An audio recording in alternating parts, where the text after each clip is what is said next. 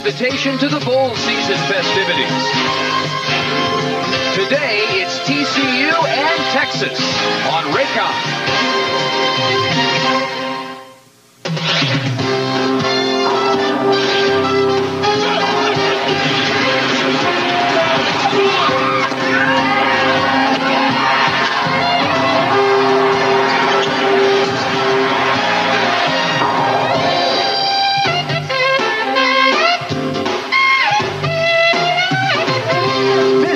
Southwest Conference football, and it's brought to you by Southwest Airlines, celebrating 20 years of providing everyday low fares and convenient flights to many exciting destinations. Also brought to you in part by NCNB, by Keystone, by Dr. Pepper, and by Exxon Phase 4 gasoline. The umbrellas are out and the lights are on at Memorial Stadium in Austin this afternoon, where the TCU Horned Frogs prepare to battle the Texas Longhorns. We welcome you to Austin. Dave Barnett along with Dave Rowe, and we think we have a unique matchup today for one reason. It's TCU coming in with the winning record. It's TCU coming in with the bowl hopes. And Dave, only 3 times in the last 34 years has TCU come into this game against Texas with a better record. And they're thinking today, if we can upset Texas, hey, we've got a good shot at a bowl. Well, they last went to a bowl 7 years ago. Jim Wacker says 7 wins over Division I opponents should be enough this year. If there's any justice in the world of intercollegiate athletics, yeah, if we go 7-3 with a chance to win at Houston and beat the University of Texas, obviously, I think, it would only be right that we end up in a bowl. Now, they don't tell you that. You don't have any guarantees, but I think particularly with the new rule where you've got to have 5-6 wins against a Division I opponent, I don't see how they could leave us out. I think we would be a tremendously attractive bowl team. Well, he's in a bowl today, the Band-Aid Bowl. These are 2 extremely limited offenses because of injuries both ways. And the Texas story this year has really been the story of their struggling offense. But if you look back to last year, the man they probably miss more than anybody is the kicker, Michael Pollock. Absolutely, Dave. The kicking game has been a disaster for Texas this year. They've only made 7 of 16 field goals, and you can trace 3 of their losses directly to missed field goals. Now today, a walk-on, Craig Dickey, is going to kick.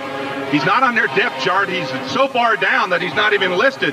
He has very, very short range. And David McWilliams said to me, hey, if we get outside the 20, we may even go for it on 4th down. That much more pressure on an outstanding Texas defense. However, they go against the 4th different starting quarterback TCU has had this year. Oh, and that's Darren Schultz. And don't you know he's under a lot of pressure. I have never seen a team be competitive with a 4th-team quarterback. They certainly don't want to see their 5th-team quarterback.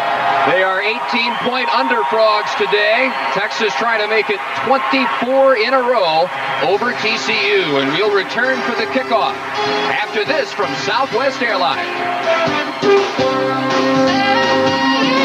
Time to rise and shine, fun seekers. Southwest Airlines fun fairs are back.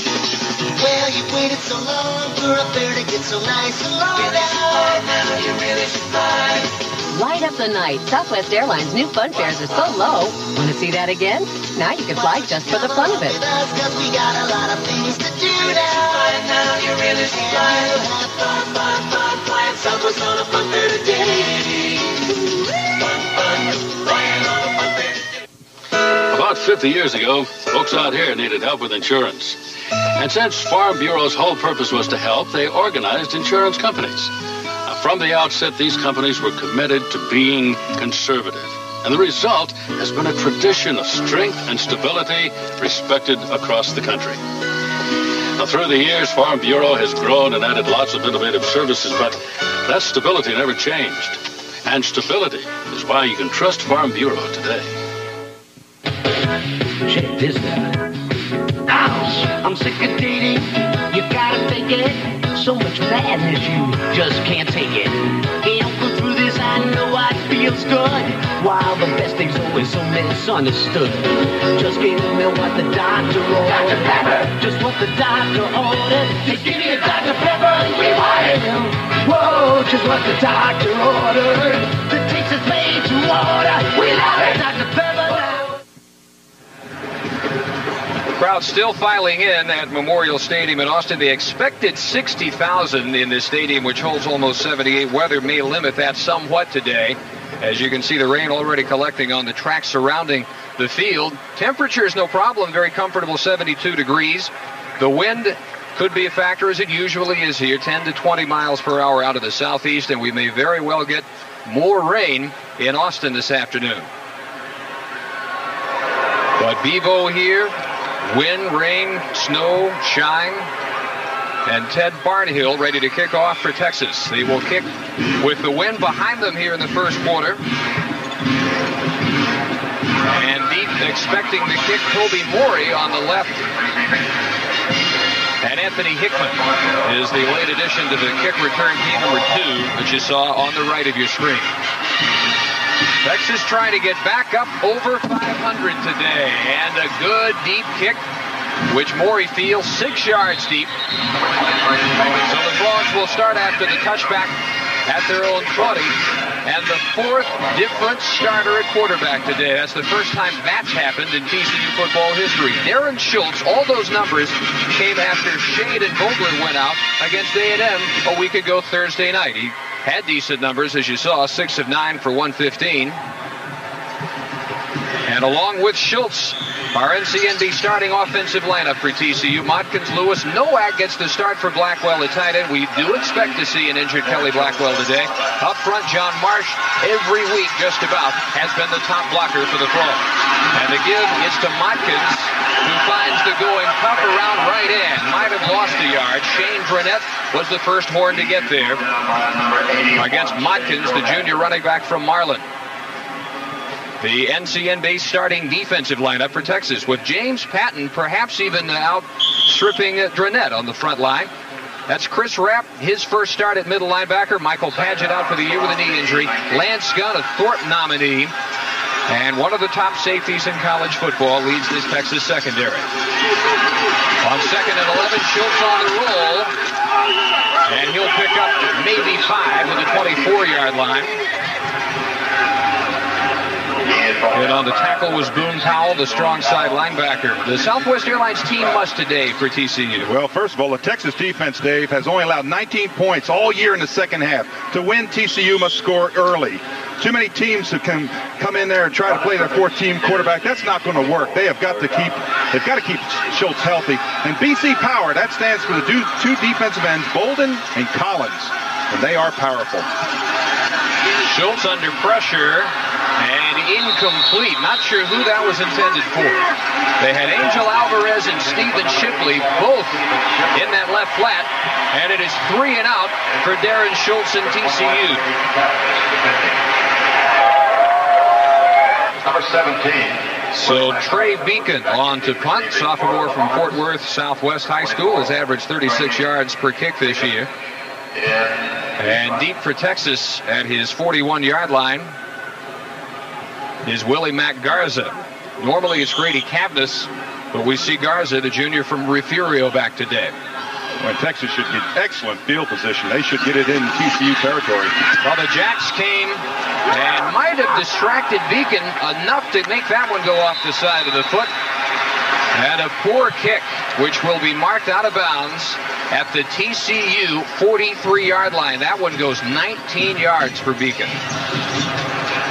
The Texas offense, Peter Gardere, the junior from Houston Lee. 50% passer, 4 touchdowns, but 10 interceptions, his biggest problem this year. And Gardere, who had his bell rung in the second quarter at Houston last week, finished 7 of 14 for 145 yards and an interception. The give to Butch Hadnot, who gets the start and steps his way between right tackle and tight end for a gain to the 39-yard line. Hadnot, as has been the case all year, bothered by the ankle again today. He's in the backfield with Childers. Griff, the tight end, and Duke and Neal get the start at wideout. Up front, Sam Adams gets the start. Scott Gooch out with a knee nerve injury, and Adams, the junior from Baytown Sterling, goes at left guard.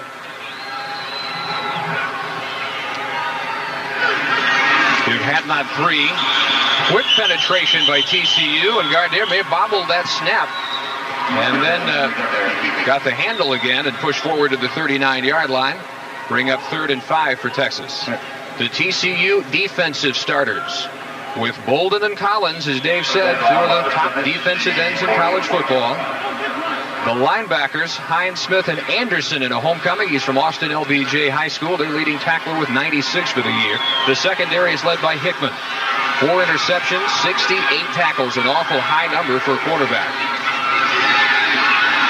Gardner with time on 3rd down, and inbounds, the catch made inside the 30 by Kenny Neal. That will be enough for a Texas first down if a flag in the Texas backfield is against TCU. It's not. It's clipping Texas. Well, and that's what Texas has done all year on offense. They pick up the first down. They've got a flag. They look around for the yellow hanky laying there on the ground, and it has been a problem all year long.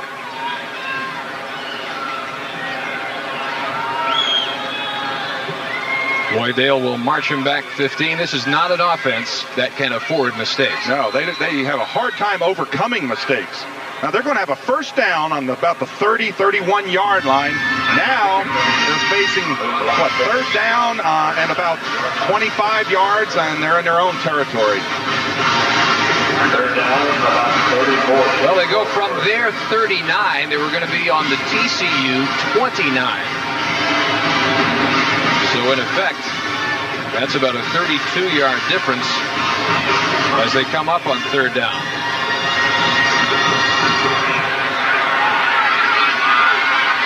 Neal is wide right, top of your screen. Duke inside of him. And Gardner to Hadnot. Short gain to the 42. Texas will punt. And a promising first drive goes nowhere for the Horns. Let's check their Southwest Airlines team must. Well, Dave, Texas offense does virtually nothing in the first period. They've only scored 9 points all year. The offense also needs to give the defense a little break by scoring more points and maybe keeping them off the field a little bit. And the key to this game for Texas defense all year has been to get pressure on the quarterback, and the key today is to get to Schultz. They've got 34 sacks by those up front people. Kelly McClanahan with a good kick. Nose up spiral, and Anthony Hickman fumbles it. And it is picked up by Norman Watkins for Texas at the 17.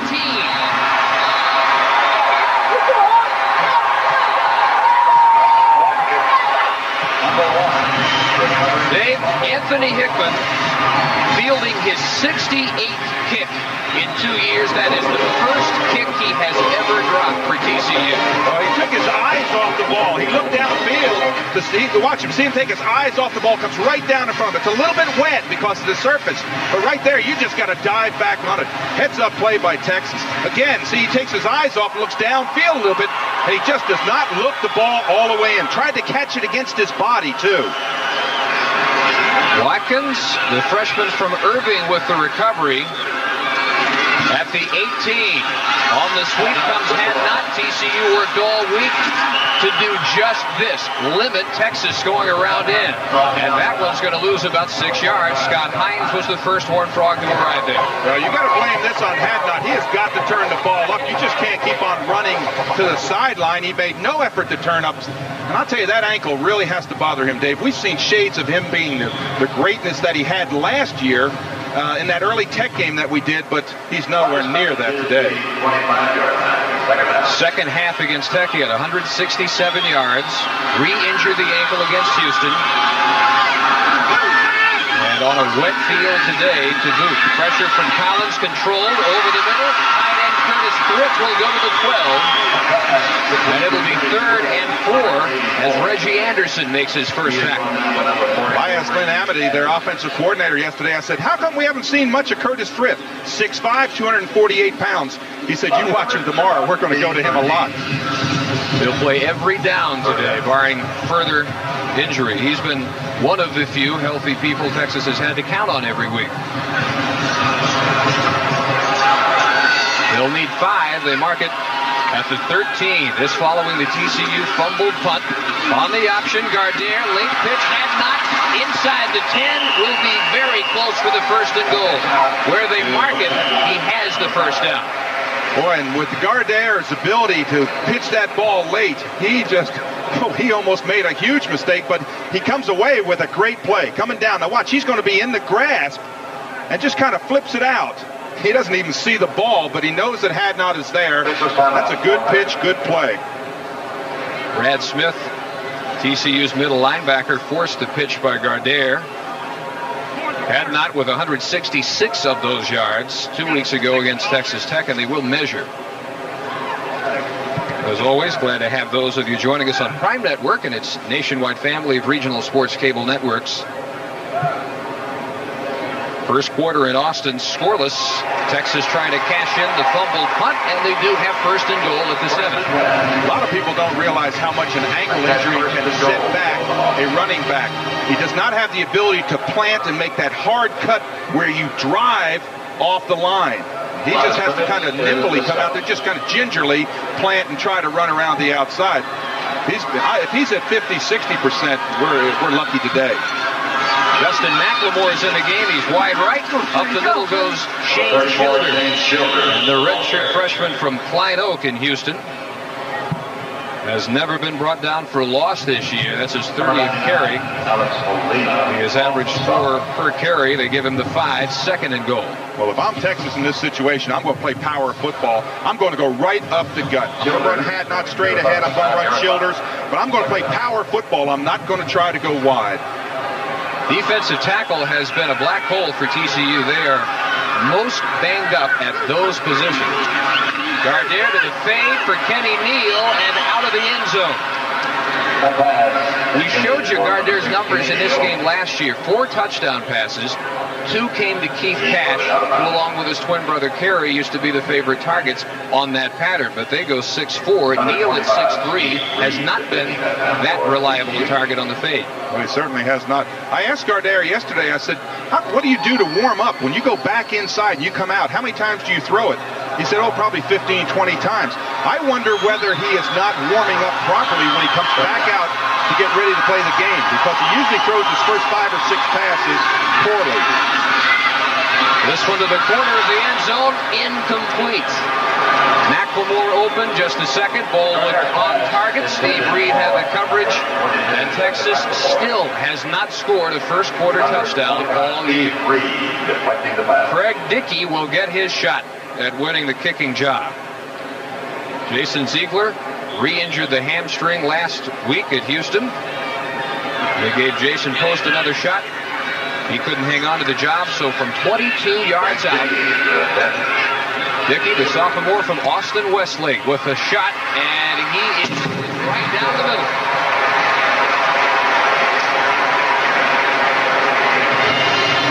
Texas 3-0, 8:56 in the first quarter here in Austin.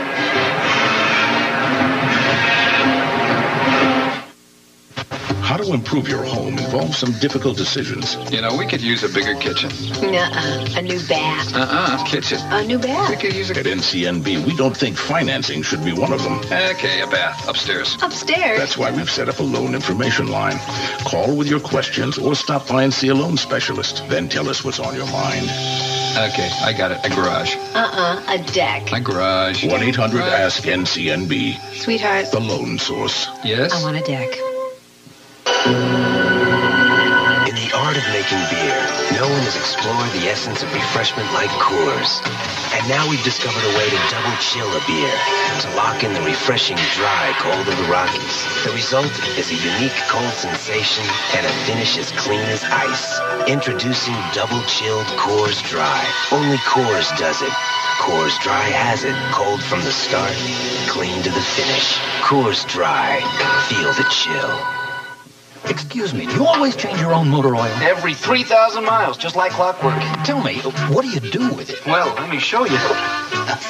Just changed this. This is last year's. That's the 85 Mustang. That's my wife's old Buick. Boy, could that car fly. Well, why not bring your used motor oil to any participating Exxon station, and we'll have it recycled through our used motor oil recycling program. Stop by any Exxon station for information on locations and restrictions. 72, 63, 65.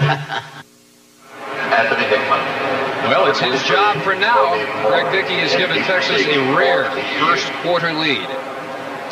With that, they've scored a total of 12 first quarter points this year. That is unbelievable. We talk about a team that sputters. they sputter all game, but especially in that first period. That's just unbelievable. 12 points in the entire year.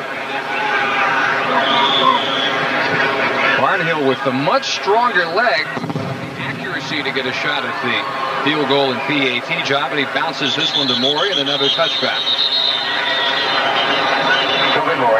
Aaron Schultz getting the start at quarterback, but he is the leading tackler on TCU's kick coverage team this year. We asked Wacker about that.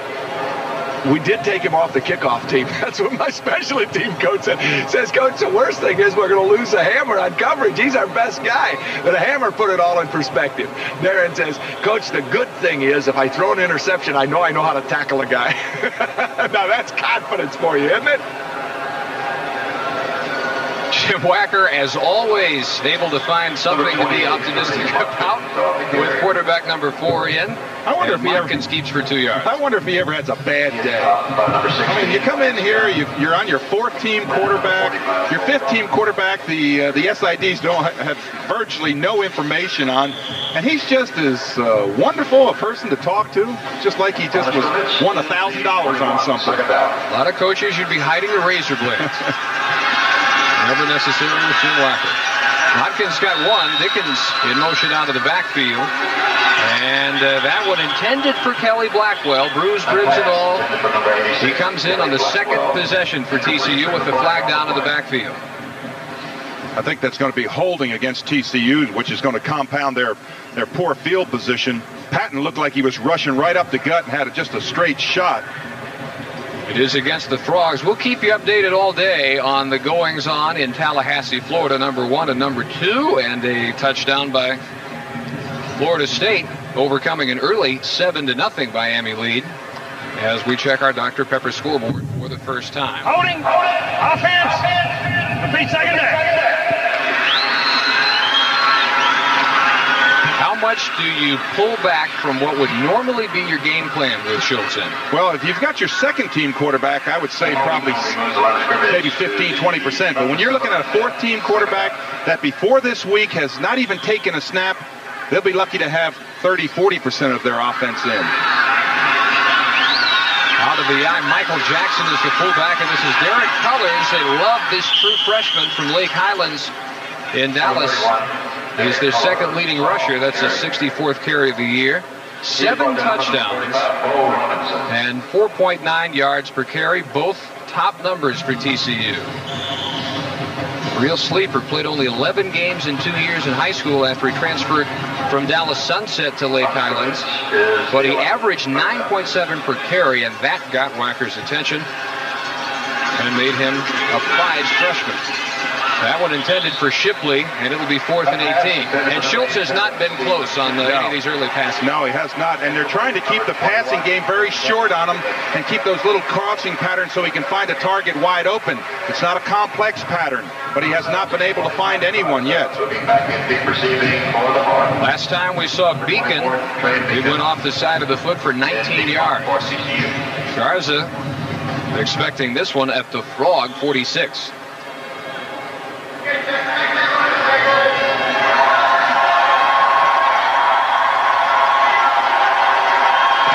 the horns play for the return. This one not much prettier.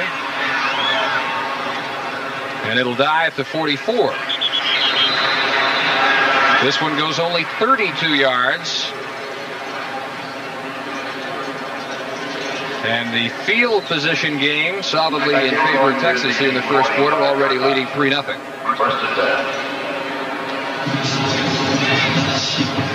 At the conclusion of today's game, Dave and I announced the Southwest Airlines Player of the Game. Stay with us and keep that in mind along with us. Midway first quarter, a chance for Texas to, you hesitate to say blow this one wide open, but with the limited prospects for TCU's offense, a 10-point lead would be huge.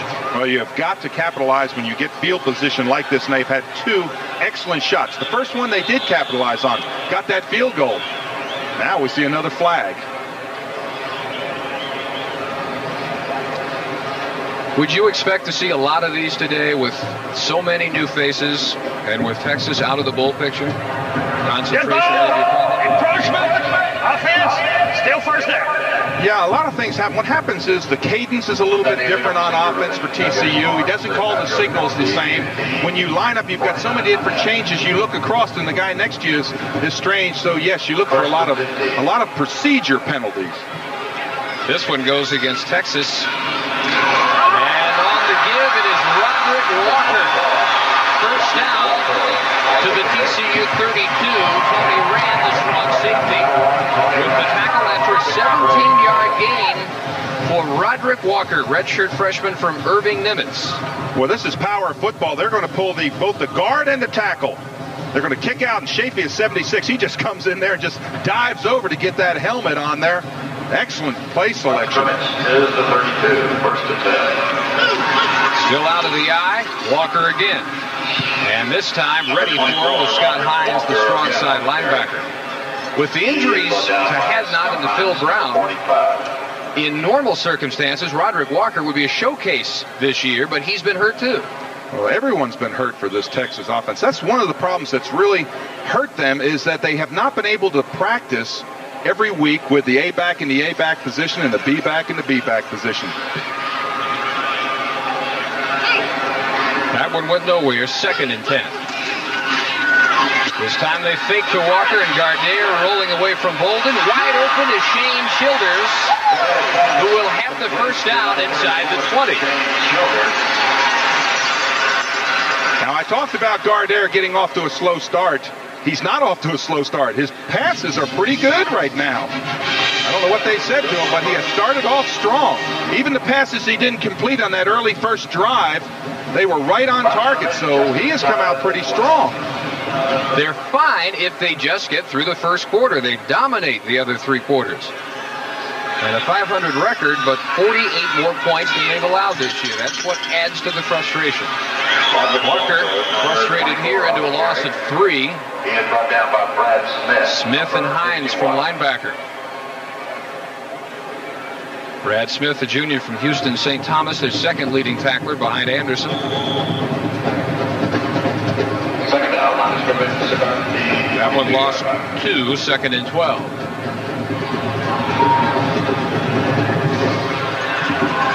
McLemore back in. He's wide right. Duke is wide left. Gardner from McLemore inside the 10. First and goal. Will turn in front of Anthony Hickman. Well, you can't get that much cushion on a good wide receiver, because this is just a post pattern, and the cornerback isn't even in the coverage picture. He's giving too much ground. When he turns in, you'll see McLemore turn in. See how far the coverage had to come back up once the ball was thrown. McLemore with outstanding speed, champion hurdler at Waxahachie High School. That's his 10th catch of his freshman year. And TCU will burn a timeout.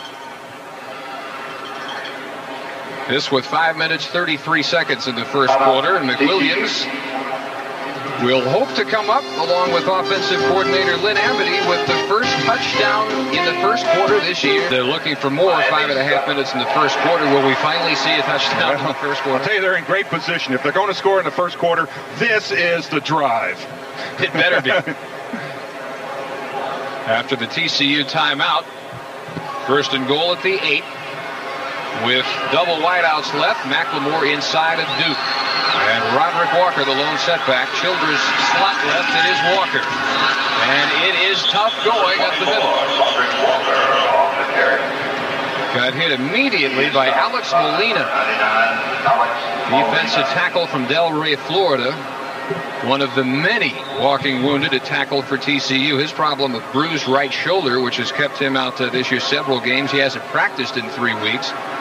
Other defensive tackle, Royal West, hasn't practiced in 2 weeks. And Thomas Lewis, normally the starter, banged up and playing today. On the option pitch, Roderick Walker in a foot race. He loses it to Tony Rand, the strong safety, and it's third and goal. Okay, I take it back. They're not going to score a touchdown on this drive. Gosh, they just keep on just not coming up with productive yards. When you try to go wide, you have got to cut the corner. Got to cut the corner down. He just comes right up there, bam, makes the tackle. Grant, who led TCU with 110 tackles last year. Takes it 3rd and goal at the 10. And Gardner incomplete. McLemore arguing that Hickman made contact, and no one even reaching for a flag, and same old story. Well, I don't think Hickman really interfered with him. What happened is Hickman had inside position.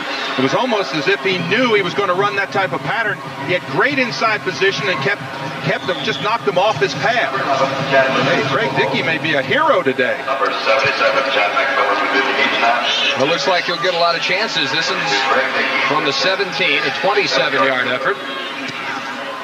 And he is good, barely. But he is 2 for 2. For 2, he's number 22, and so is the wide receiver from Waxahachie, Justin McLemore. So we will advise you of that if you haven't already noticed it. It's 6-0, 4 minutes and 16 seconds in the first quarter. And new return people for TCU. Michael Jackson and Mike Houston. This is Jackson at the 2-yard deep mark, and Barnhill is 3 for 3, forcing touchbacks. First and 10 for TCU from their own. Latest drive goes 9 plays, 35 yards after the 4 punt by Beacon.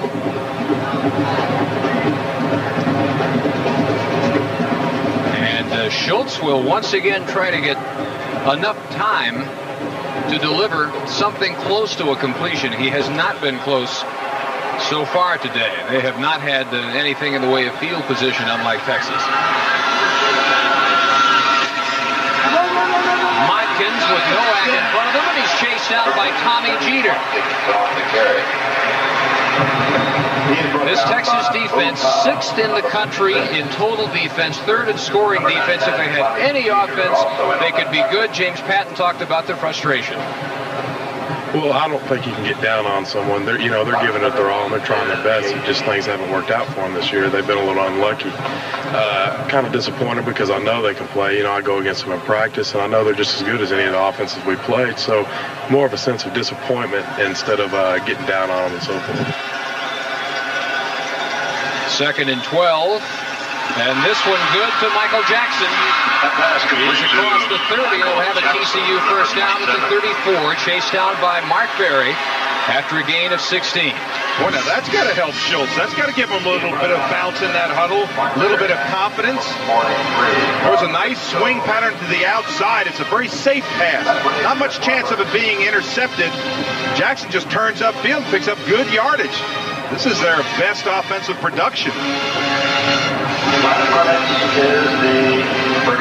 Career numbers pretty much only against the Aggies. He played because of injuries last year at College Station, and this year at Fort Worth against A&M. They try Derek Cullors up the middle. Number 31, Derek Jeter again on the tackle, along with Chris Rapp, the middle linebacker. Jeter, number 99. Cullors this year has had some big scoring games. Could have gone to Oklahoma, could have gone to Oklahoma State, stayed in the Metroplex. And Jim Wacker's happy about that. 2nd and 10. Second down from the 34.5.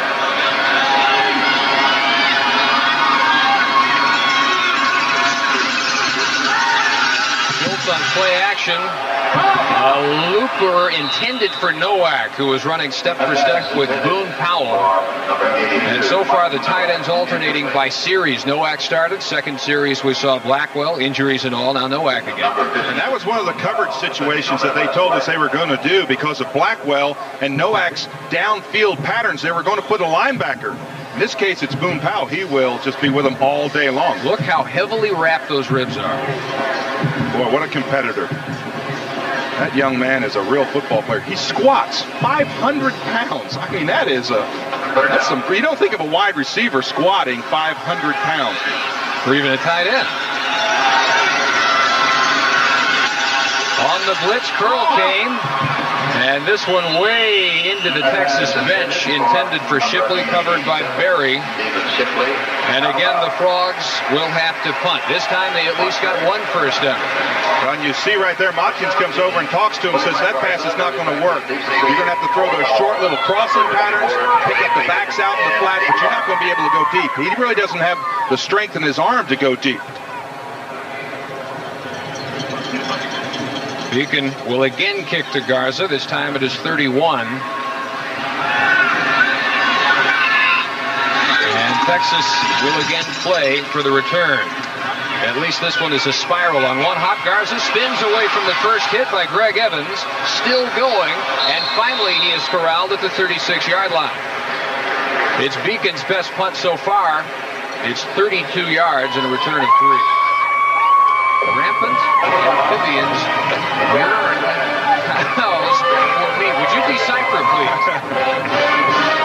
Urine cows for meat.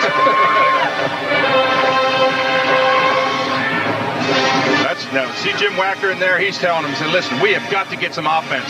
Everybody's got to hold their blocks. Everybody's got to keep them out. Give this quarterback a little bit of time to find his wide receiver. Had not back in. He started at tailback. Gardner on play action had Duke open over the middle, has to scramble, and now settles for Neal at midfield. Pass complete to Steve Reed with the tackle. A sharp first quarter by Gardner's early season standard. And an injured Frog back at the 35, and that might be Royal West, the defensive tackle, who had already been bothered by a sprained ankle. Officials timeout. 97 it is, the redshirt freshman from Winona, Texas. Royal West, number 90. You know, Dave, in talking to Texas about their wide receivers and all the problems they've had so many drop balls at critical situations where a completion, like in the Arkansas game, that would have won the football game when they threw a pass to Kenny Neal and he dropped it. Derek Duke has dropped several passes. And that's just a lack of concentration. You have got to look that ball all the way in and do the first thing first, and that's catch the football. Secondly, put it away. Don't try to run with it before you catch it. They mark Neal at the 49, and everybody on the front line for TCU got off early that time, and they're pointing at Adams and Boyd, the guards for Texas. We'll see if Lloyd Dale agrees. Good ball. Ball start. Offense. Still first down. He does in his 1st and 15, along with Dale, the rest of the crew today. Lynn Amity totaled up the drops last year to this year. Last year, all season, 15 drop passes for Texas. This year, in the first 5 games alone, they had 17 drops, and 7 of those 17 were on third down. That tells a great deal of the story of 91 for this Texas offense. Had not. Met immediately by Roosevelt Collins, 48, the right defensive end from Shreveport, with an assist from Brad Smith. Well, you know, I watch, and during the game, I'll watch Kenny Neal go out on a pattern. He's got great speed. He'll make the circus catch, just make a wonderful catch. The next time he'll come out on a crossing pattern, it'll hit him right in the hands, right in the stomach, and bam, he'll drop it. That's what makes me believe that it's just a lack of concentration. He certainly doesn't lack talent. That one intended for Derek Duke. And Rand might have had a hand on that one. Tight coverage on the turn, and it will be 3rd and 16. Gardner, whose bell was rung at Houston last week, shook it off, looked fine when we saw him working out yesterday. Hines out. Nickelback Edward Galaviz, number 49, is in. On 3rd and 16. And this one deep for Neal. It is too deep. He was open. He had gone past Reed, and Galaviz late arriving as the deep zone man, and Gardner missed a wide open touchdown prospect here. Well, this replay will show you the ability that Kenny Neal has. He's down on the bottom. Now watch, he just burns the corner. He's wide open. The pass is a little bit long, but that shows you he has great speed, great talent. He can catch the football, but he just does not do it consistently. So Kelly McClanahan will kick for the second time to Anthony Hickman. Last time, Hickman fumbled for the first time in his career as a return man. That'll be a clip on TCU. Hickman's return to the 24 will be brought back. The kick was a 45-yarder. And the Frogs picked a bad place to clip, right in front of the side judge. Well, he really tried not to clip on the play. You know, the old saying, if you can read their names, don't block them. And he really did. He tried to hold up at the last second, but he made contact. Rayford Rattan, the man caught for the clip. And the most miserable field position yet for Wacker and the Frogs with 59 seconds in the first quarter. Already trailing 6-0. Flipping on the run back. 1st and 10. As we go around the Southwest Conference, our Raycom Weekly updates. Arkansas Athletic Director Frank Broyles will have his heart condition checkup in 2 weeks. He has been bothered enough by stress this year that his doctors have advised him not to show up for games. He's had to watch them at home on TV. And we wish him the best.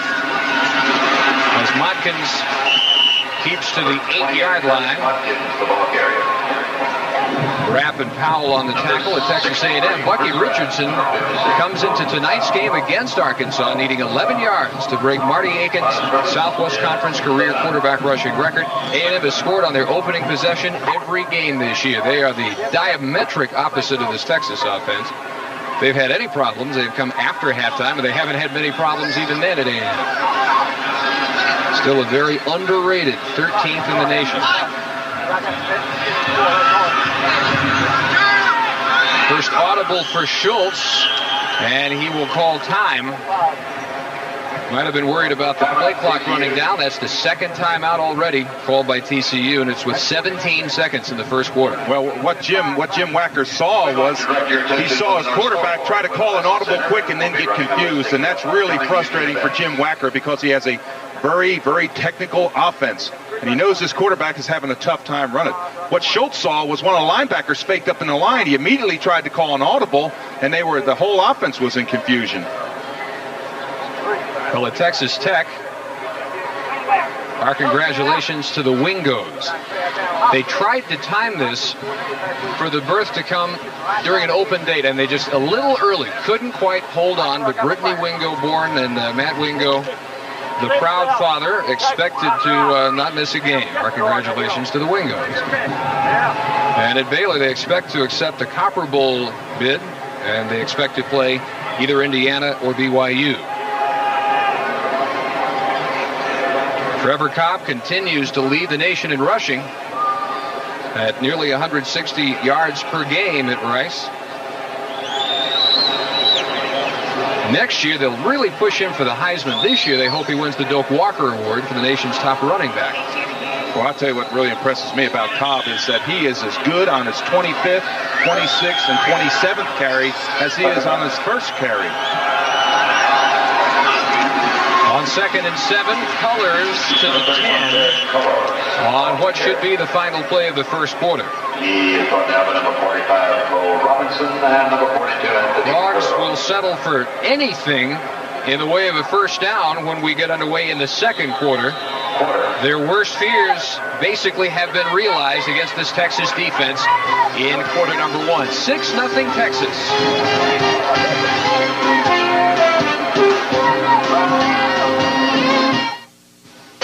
To KRLD because I'd like to stay informed. Because I'm in business, and I don't think that anybody today in business or making any kind of investments or buying a home or doing anything can afford not to be informed. I pride myself in knowing what's going on, and I think that, it shows you're an educated person. I guess I'm a curious person. I like to know what's going on. How can anyone have time to really sit down and read the paper every day? I don't know. I wish I did.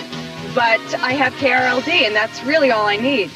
If you're looking for a way to beat those old car blues, your Isuzu dealer's got the right Isuzu for you. Now's the right time for year-end savings on selected 91 Isuzu cars and trucks, like the versatile Isuzu Trooper LS, priced at up to $1,800 off during the Isuzu for You sale. Info stylish pickup trooper, rodeos too. Your Isuzu dealer's got the right Isuzu for you. Save on a Trooper at your local Dallas-Fort Worth Metroplex Isuzu dealer. At Magic, rent to own fine furniture and we'll add to own stylish lamps and tables from just $2 a week. At Magic, rent to own name brand appliances and we'll add to own a handy microwave oven for just $4 a week. At Magic, rent to own quality electronics and we'll add to own a remote VCR for just $5 a week. Rent to own where you add to own for less. Only at Magic. Quality worth renting. Quality worth owning. Call Magic today. Back in Austin, Dave Barnett and Dave Rowe. We begin the second quarter with TCU facing a 3rd and 6 at their own 10-yard line. A couple of first quarter field goals by Craig Dickey, the latest to audition for the kicking job at Texas. Again, for the 12th consecutive game, Texas unable to get a touchdown in the first period. 5 wideouts on 3rd down. Ball deflected and incomplete, intended for Angel Alvarez. Number 81. And Darren Schultz now 1 for 6 for 16 yards. The overall numbers in the first quarter look this way. 71-27 in total yardage. And 9.5 to 5.5 minutes in possession, the key numbers. That's not enough yards for any team. 27 yards, 71's not even, especially with the field position that Texas has had. They've been in TCU's territory all day. They put the rush on Beacon. They don't get to him. And it's Garza from his 47. That's right where he'll be stopped after a kick of 43 yards. Texas average field position in the first quarter, the TCU 42. This is one of their worst starting points today.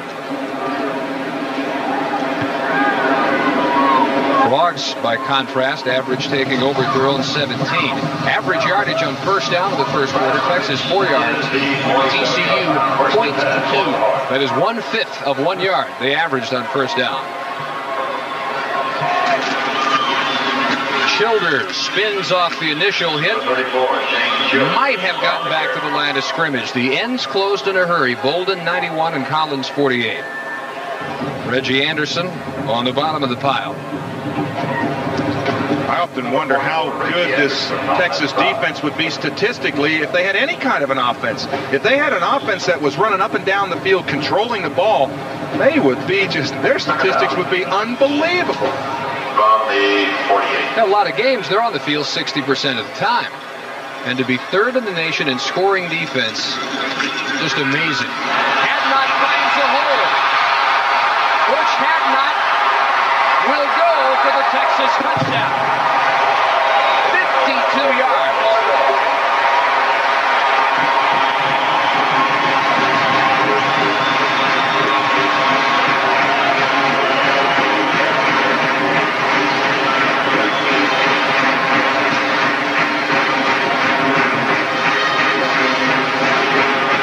The Texas coaches would tell you we've had an offense this year, and that's our offense. But he's been too banged up to do what he just did, and what a difference he could have made healthy this year. Oh, boy. What we saw in the Texas Tech game is what we just saw on that run. I could tell at the tail end of that drive and the tail end of that run that his ankle's still bothering him. But boy, when he bursts into the clear, he just turns it on. Gardner with 7 seconds on the play clock as Texas goes for 2. And he will loop it, intended for Childers. Perfectly timed hit by Steve Reed in the corner of the end zone, and 12-0 Texas it remains. Dave, on this play, they pull the tackle and the guard. Now watch, they're going to kick out. Now watch Hadlop read that block and cut right back up the gut. Now once he sees the safety in the corner coming over, he knows it's just a sprint. You see him straighten up that back.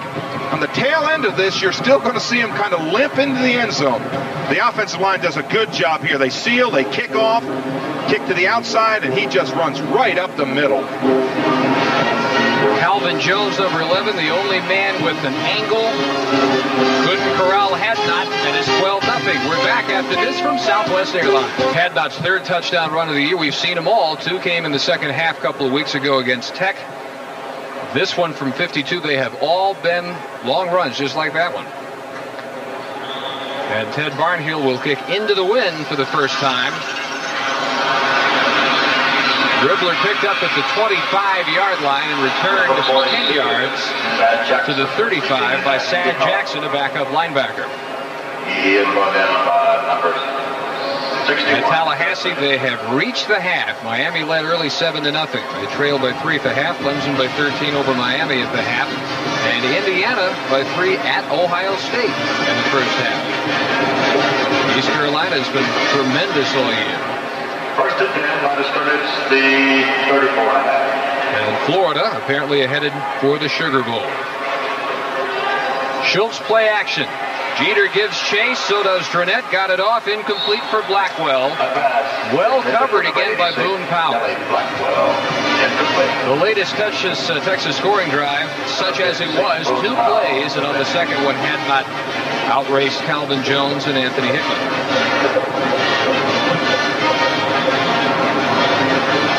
Just watching Kelly Blackwell run that pattern. I'll tell you, he's not at 50%, Dave. Those ribs, when you separate ribs and cartilage, sharp as he's looked so far. Modkins trying to cut away from Curl. Nothing doing. Did his knee hit at the 45? It did. And it was Chris Rapp who finally wrapped up Modkins. Well, the sign of a good defense is when you get people to the ball. And that's what Texas does so well. When he tries to go wide, watch, nobody gets knocked down. Everybody's up. They're just running, sliding along the line. There's nowhere to go out there. You can't fake them. You can't turn back inside because look at all the burnt orange jerseys coming. They looked at their numbers last week at Houston and had to be scratching their heads. How did they not win that game? Houston managed only 282 total yards. That's their low in 45 games. That they won by 9. Well, you tell me who that's intended for. Shipley and Colors were 15 yards in front of where it landed. Well, he was trying to call an audible on the line, and he just confused his 2 wideouts. They had no idea what pattern they were going to run. So it'll be 3rd and 20. Boy, and something with a coach with an offense like Jim Wacker has had, up and down the field, passing, 5 receivers on patterns. You don't think that's frustrating? You can't even run hardly a pattern? All-out rush.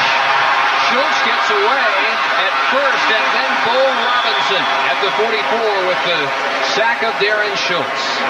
Number 45. Texas coming in, averaging 4 sacks per game. Well, I want to tell you, I've done football for a long time, and I don't remember ever seeing a better defensive front 4 as a unit than this Texas unit. Their front 4 linemen have got over 200 tackles, 34 sacks coming into this game.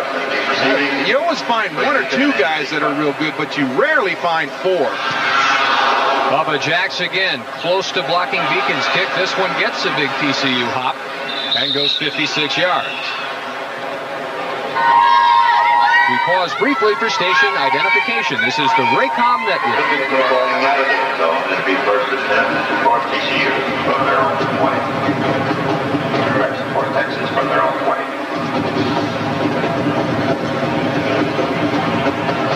Memorial Stadium in Austin. Dave Barnett and Dave Rowe, 12-0 Texas. 12:05 in the first half. They begin at their 20. They send Duke and Neal wide right. Duke the inside receiver. And Hadnot the lone setback. Adrian Walker in. He's slot right. And here comes Hadnot. Just a quick one for 52. This one goes 12 yards. Evans and Rattan on the tackle. Is Hadnot just that type guy who has got to get loose and 2 or 3 series before he really has his rhythm down? Well, that 52-yard run really boosted his confidence, especially with that ankle.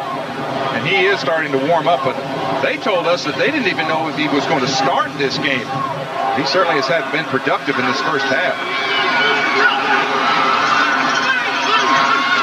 Out of the eye this time, and Gardere will turn it up for a couple.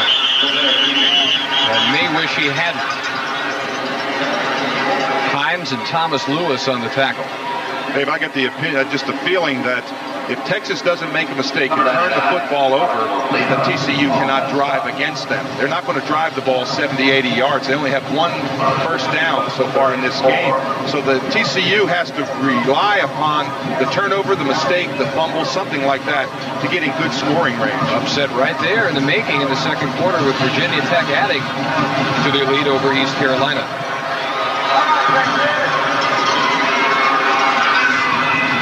Play action fake was to Hadnot. Open is Neal in TCU territory at the 48. 19-yard pickup, and Neal having a pretty good first half. And there's another example of the talent that Neal has. This is a curl pattern. Watch the adjustment he makes to come to the backside to catch it. The ball's thrown behind him. Plant, come all the way back, catches the ball high. If you were going to coach a wide receiver, you'd say, that's exactly how I want you to catch it. Use your hands, catch it away from your body. Now what he'll do normally is he'll come down and he'll have one thrown to him and he'll drop it.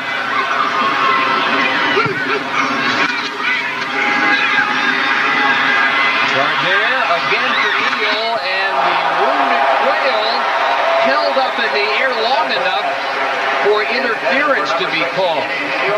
I think if that ball is not deflected, there's no interference, but it stayed up there so long, it looked like Hickman and Galaviz both made the early contact with Neal. I thought for a minute Gardner was hurt on that play. The ball slipped out of his hand and it fluttered going downfield. So not deflected, you don't think? No, I think it just slipped out of his hand. Perhaps we can see it on this replay. But I thought it just slipped out of his hand. Yep. He took a crunch. That's interference. Defense, 15-yard penalty, automatic first down. Hickman, you could see with the back turn, and he expects this one to be delivered at normal time. If it had been, it would have been a perfectly timed hit, probably. Absolutely. If that ball is a tight spiral thrown in there with any velocity, he's going to time it perfectly. But that ball was so high and fluttering, the wind just kept it up, and he just didn't time it well. Moves the line of scrimmage to the 33-yard line. First and 10 at the 33.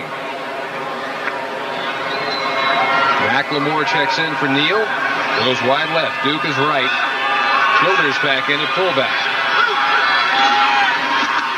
As Hadnot again picks his way up the middle inside the 30. Middle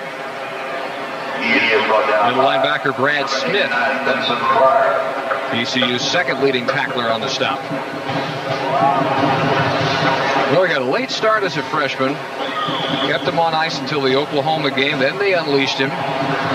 We've talked about his physical limitations this year. His next 2 years should be interesting. Well, he should, and I promise you, he will be in that weight room working on that ankle as soon as he gets to the off-season. It's a block from Childers. And got away from the high tackle attempt by Greg Evans for a first down at the 21. Calvin Jones, number 11, finally on the stop. And Evans, pretty big hitter, but not big enough to wrap him up high and finish the tackle. Well, Roosevelt Collins is one of those bookends for TCU. He's just had a marvelous year. Now, what he has to do, he has to play the quarterback, make him pitch it. Now you've got to have run support. Once that pitch is made, and he does a good job, now you've got to have the safety. There's Evans way back there. He's too far back. He's got to come up and play that play a little stronger. Hadnot with a breather. Roderick Walker into the game, and off left tackle was squeezed to the 18. And Wacker looking at a possible 19-point deficit. Roosevelt Collins made the TCU stop. Well, a game like this even tests his seemingly boundless optimism. Yeah, you hear what Wacker said right there? Turnover time, turnover time. So that's what he's got to be thinking. We've got to get this football back.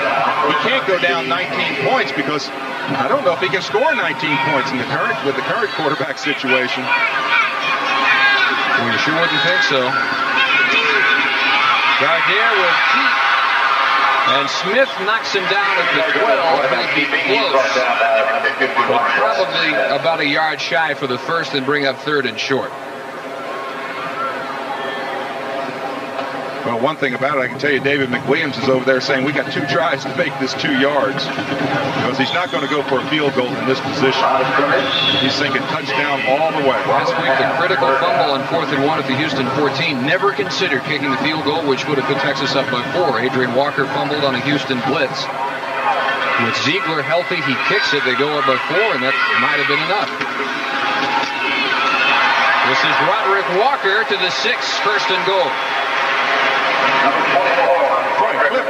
Curtis Thrift, what a nice block he throws from his tight end position. We talked about him being the big tight end, but he just does a great job of driving off and staying with him. Keep those feet driving.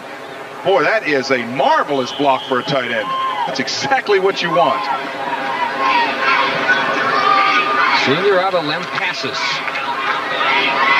will probably leave the job as Jason Burleson next year. This is the best extended drive by Texas so far. Their first and goal at the 7. Roderick Walker with a block from Shea Shafee before Collins caught him from behind at the 5. And this is the depth. We haven't even seen Phil Brown today, but this is the depth Texas thought they had coming into this season. They could have a tag team at tailback. Had not both Walkers and Brown, they thought they were 4 deep at that spot. Most of the time they haven't been.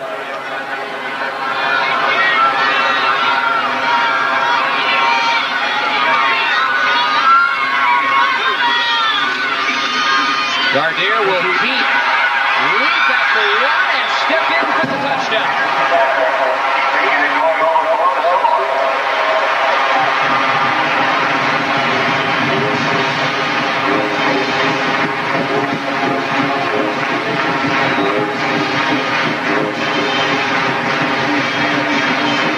Tell you, that was a heck of a move by Gardere. I couldn't believe it. Coaches tell you when you tackle, keep your head up. The TCU tackler came up and had his head down. And Gardere looked as if he was stepping over a hurdle. He just kind of leaped over him. Dickey's extra point is good. 19-0. It was Greg Evans that Gardere was able to avoid. Watch Gardere come down the line now. He's going to keep the ball. And watch right here. There's the tackler with the head down. He just steps over him and just rumbles into the end zone. 7:14 in the half. All Texas so far.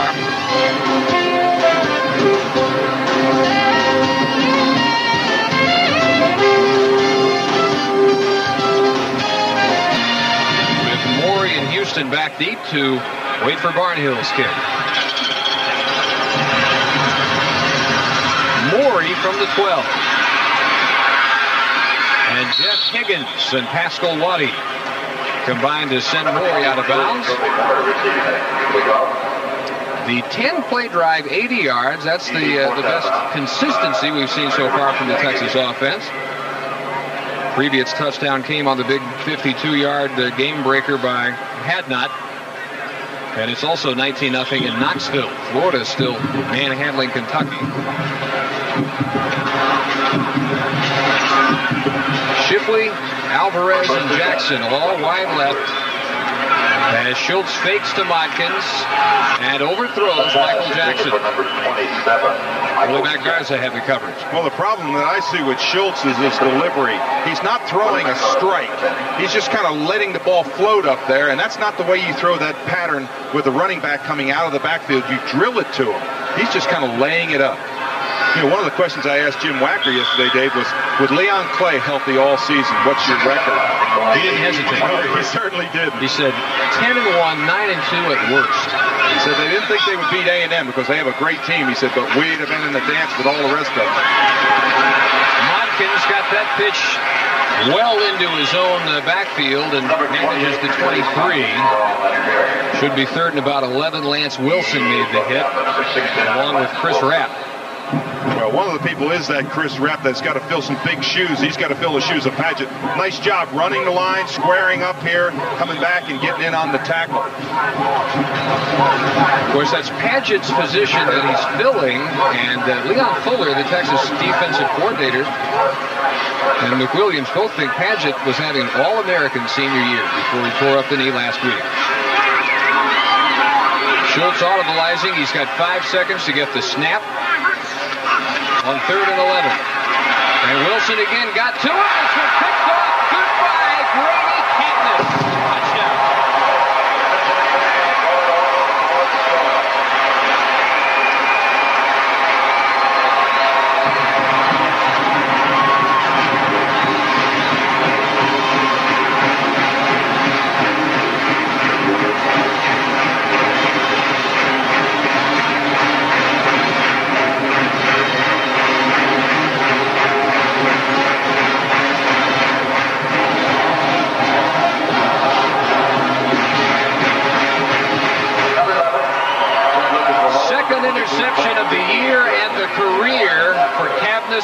touchdown return. 25-0. Chad Lucas's hold and Craig Dickey's kick. Both good. Well, Schultz just makes a poor decision on this play. He throws into traffic. There's a lot of orange shirts out there, and he's under pressure from the defensive end, and he just tries to force the ball in there.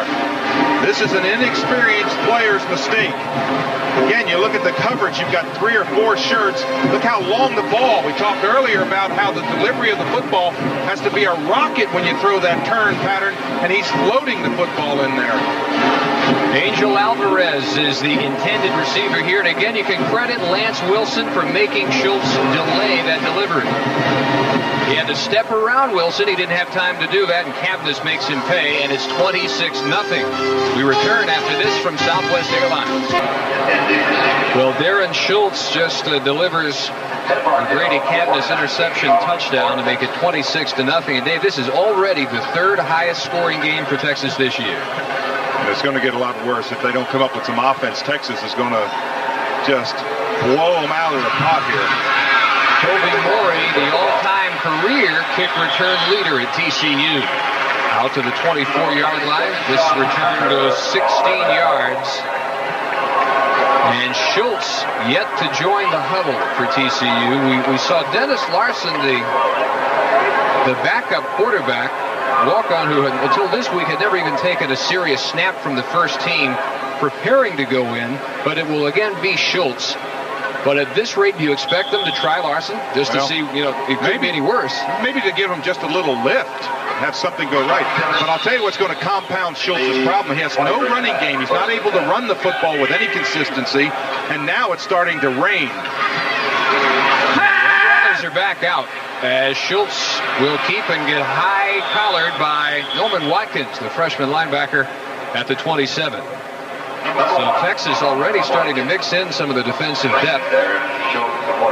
And you better have come prepared today to Memorial Stadium. 60% chance of rain just became 100%. They will be extremely fortunate to approach those numbers today. See that total yards, 40 yards so far in this game. 1 first down.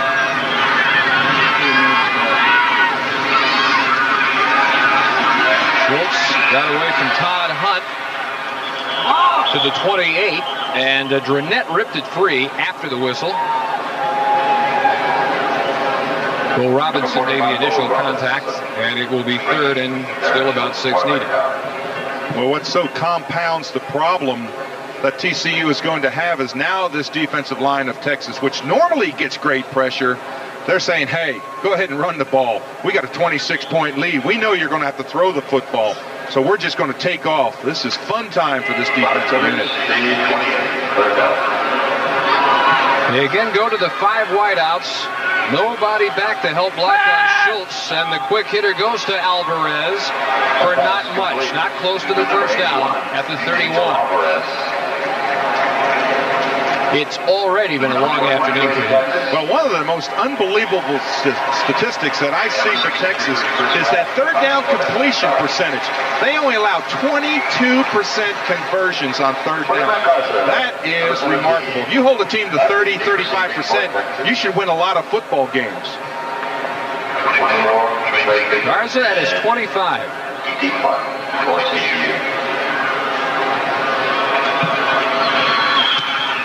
Clock rolls inside the 4-minute mark. Big block by Waddy.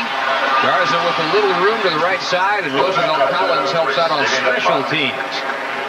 Not many All-American candidates as seniors do that. Return to the 38 of a 41-yard kick. And we're into the 3rd quarter in Tallahassee.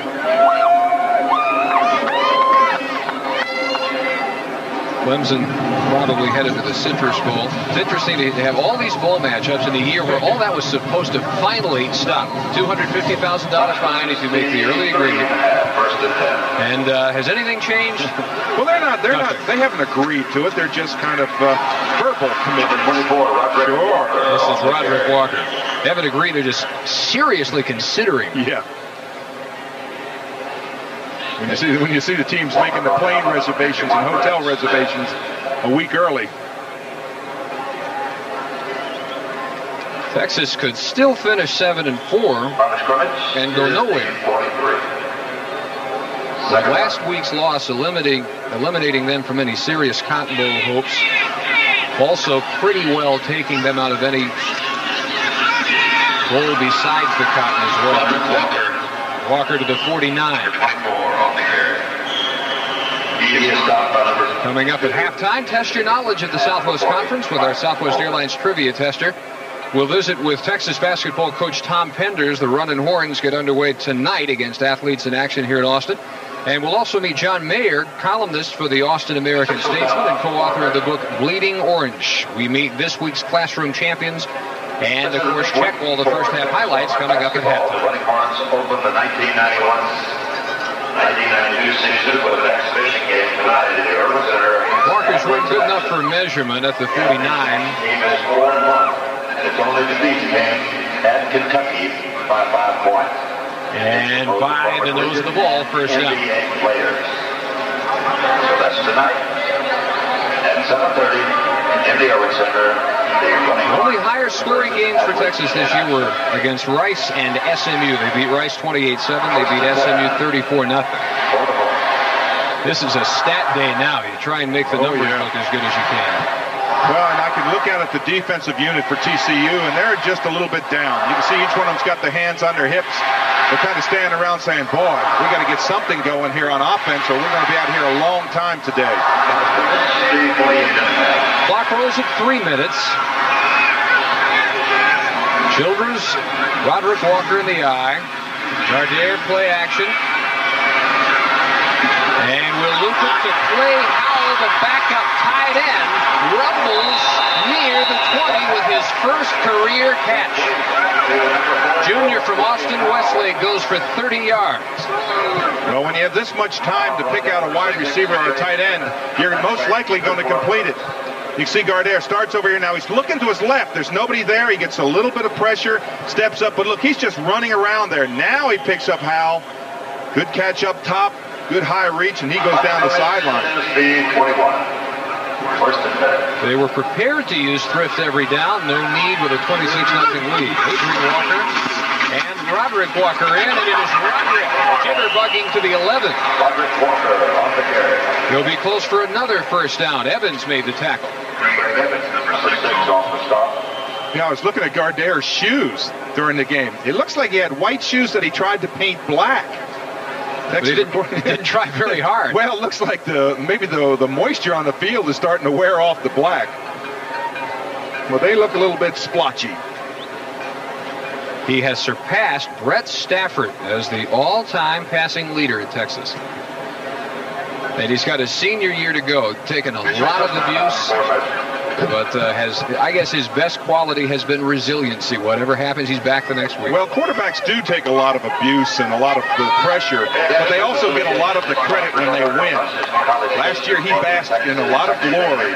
This year, he's under a lot of pressure. But really, I think their problem has been consistency at the wideouts, and of course, all the different little nagging injuries at running back. It hasn't taken a running back out and said, hey, you're out for the rest of the year, but it's just been week after week.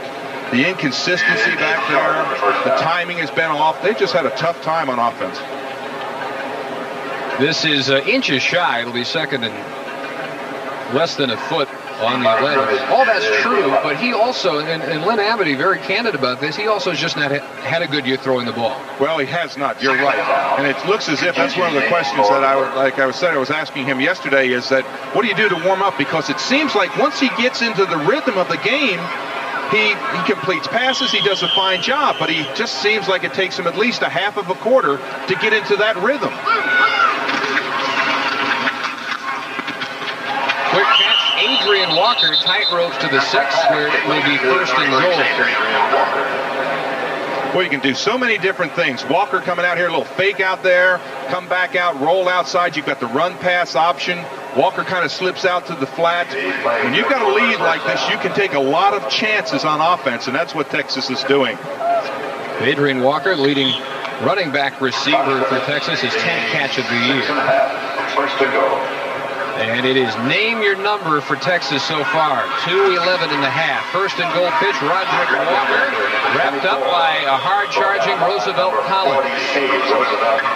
You can talk to NFL scouts who say he is the top senior defensive end prospect in the nation. And next year, Tunji Bolden has a chance to be just about that highly rated. Well, they really have played great football for a unit that's been on the field a lot. Collins is probably his strongest asset as his run along the line. Bolden's a little bit stronger up front on the run play, but Collins has got that great lateral speed to run the line.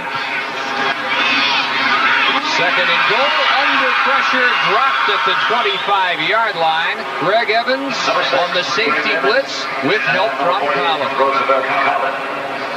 Well, sometimes when you get a lead like this, you get a little bit complacent, and I think that's what happened to Peter Gardere that time. This is a play when you see that safety start to cheat up there, and he's coming down your throat, you got to throw it right now. Just get rid of the football. Throw it out there. He took a sack last week in that Houston game that was unbelievable. I think it was about a 22, 23-yard loss. Evans back for 2 more years. Just a sophomore from Aldine. So third and goal from the 24 now. And they blitz Evans again. And Gardere sacked again by Evans. This loss back to the 35. And this is exactly what cost them that football game last week. Thomas Lewis, who already was banged up defensive tackle for TCU. That's almost redundant to say that. They all are, and he's down at the 34-yard line and getting attention. Well, have you ever seen a more physical game than that Texas A&M TCU game? That was probably one of the most physical football games I've ever seen. Lewis in the middle there. Looks as if he just kind of fell on. But a good blitz again. There's Evans in there. Good safety blitz. That's the only way they're getting any pressure on Gardere. But again, the quarterback's got to see that. You can't have a safety run from 10 to 12 yards back and not see him. He has to sneak forward. The quarterback's got to pick that up, and bam, he's got to get rid of the football. Well, they went from first and goal inside the 10 to fourth and goal from the 34. And barring a fake, they're going to get no points out of this. McClanahan will try and pin the Frogs inside their 5 with a straight up, nose-up spiral. Wilbur Dine back there. And it will roll out of bounds. He did his job. Out of bounds at the 3. He did his job, but how can you not get points? The flag is down near the line of scrimmage. That flag may take a great punt inside the 10-yard line. It may erase it. So fourth and goal from the 39. Is there a record for most yards needed on goal to go? Well, I'll bet it's a lot. I'll bet it's over 40 or 50 yards. This coming with only 13 seconds to go in the first half. Illegal motion. Offense. Repeat fourth down. I think they ought to go for it. Wouldn't that be a play? Well, they could always snap it short. Number 2, Anthony Hickman and deep receiving.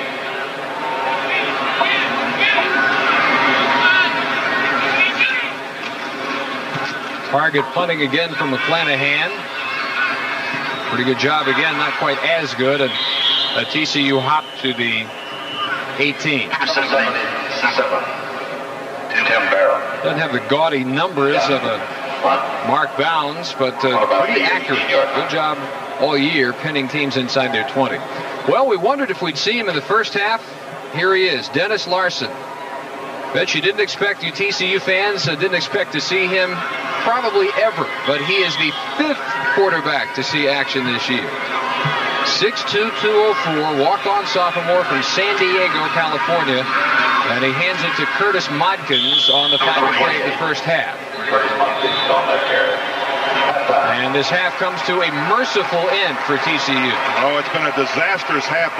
They came in here with the idea that they could win this football game, have a chance at a bowl game, and you can see the results, 26-0. they're going to be hard-pressed to score and get back in this football game in the second half. And we still have 30 minutes. Ball handling. But the options for Jim Wacker at halftime had to be just devastating to him. He is such an up-pumped guy. You see him walking around tapping his players, but he's got nowhere to turn. He looks back there. He says, man, I'm on my 5th quarterback. There's nobody behind him. And that's just really got to be frustrating. In Texas, for example, the same situation has been true for Lynn Amity and the offense of Texas. The options, as David McWilliams looks on, for his offense, they just haven't been there. If your quarterback's not playing well, sure, you can use your second-team quarterback. But if your wideouts get hurt, they drop in the football, there's not a whole lot of things that you can do. Texas back with the win in the 3rd quarter. Barnhill ready to kick. Morey and Hickman are deep. Morey on the left of your screen, Hickman to the right. And a pop-up this time down to the 16, where Hickman finally picks it up without any room. And again, TCU starting at their own 20. First half drive chart for TCU. This will be a real quick study. Their longest drives went 5 plays before punting. Look, they haven't even gotten across midfield in the first half. They never made it to midfield. We saw for the final play of the first half Dennis Larson, and he starts the second half. He was in an unspecified California junior college last year. He has not filled out his questionnaire. The TCU sports information people don't know where he went to junior college, but he fires one up for Mike Nowak, and a pretty on-target delivery is broken up near midfield, and the flag is down. Number 16. Nowak, who's gone most of the way at tight end with Blackwell bothered by the rib injury. Powell had the coverage as Dale decides the penalty. Well, I'll tell you this about him, and you see the referee, the official smiling. I like it. Come out, throw the ball. Hey, we got nothing to lose. And he's going to get a first down out of this. They call Powell for pass interference. When he finally fills out his information questionnaire. Pass interference, defense, 15 yards, automatic first down. Then you and we both will know a little more than we knew about Dennis Larson. Jim Wacker said yesterday he will not take the red shirt off freshman Scott McLeod. He will not play Matt Vogler, who is 60% but with a badly injured hip. Much better off resting today. Derek Cullors takes the handoff to the 40. And he gave Darren Schultz almost the entire first half. And as you saw, he never got more than a 5-play drive going. The Southwest Airlines team must first half grades. No, they're certainly not. They didn't lead to an early lead, which is what they need to do. The only thing they did positive was keep Schultz off the stretcher, but Schultz was totally ineffective. And BC Power has just not been there. The Collins and Bolden duo just has not been effective. Anthony Curl at the 42 with the second Texas interception of the day, intended for Blackwell. There's your baptism, Mr. Larson. Well, what a defense to go against. This defense reacted so well to the football. They're standing back there reading the quarterback, and they make great adjustments. This ball was just overthrown, and the defensive player's just in the right position at the right time. Second interception of the year by Curl. He was somewhat in question today. Wrenched his back last week at the Astrodome. But he has still played and started every game of his career. Gardere, the underneath pattern to the tight end Thrift, pushed off by Reed at the 40. Number 84, Curtis Thrift. And let's check the Texas first half drive chart. 44, Reggie Anderson. As usual, it took them a while. Well, it did. That 180-yard drive just before the half has to really... See, they put 2 good drives there. One of about 55 yards and the other one 80 yards. So that's an awfully good positive note for that offense. And we wouldn't expect to see Gardere all that often here in the second half with Saxton and Lucas waiting in the wings. Option pitch had not. Evans came up in a hurry from safety. Anderson helped out at the 37. First half team must for Texas. Well, they really didn't find the end zone. They've gone now 12 games without scoring a touchdown in that first quarter. They give the defense a break. Well, the offense did put together 2 good drives. And they got the Schultz. He's sitting over on the sideline, so that's what they have done in this first half. 3rd and 5 at the Frog 37. And it is Thrift again for the first down. Catch 23-yard line in front of Hickman. Number 84. Thrift's previous best day, he caught 6 passes against SMU. What a difference in size, and I think Hickman is a little bit in awe of Thrift. He gives him too much room off the ball. Hickman's only 5'8", Thrift at 6'5". And he just gave him too much of a cushion. You got to play him man. If you're going to play man-to-man on that defense, you got to play up in his face. Now a 9-point game at Florida State, as you saw. They were wondering about their kicker coming into that. Roderick Walker. Then at the 25-yard line by Scott Hines, the strong side linebacker. And Roderick in the first half, 12 carries, 41 yards, and a long run of 17. His best game, 51 yards at SMU. Should better that easily here in the third quarter, although he lost one here, 2nd and 11.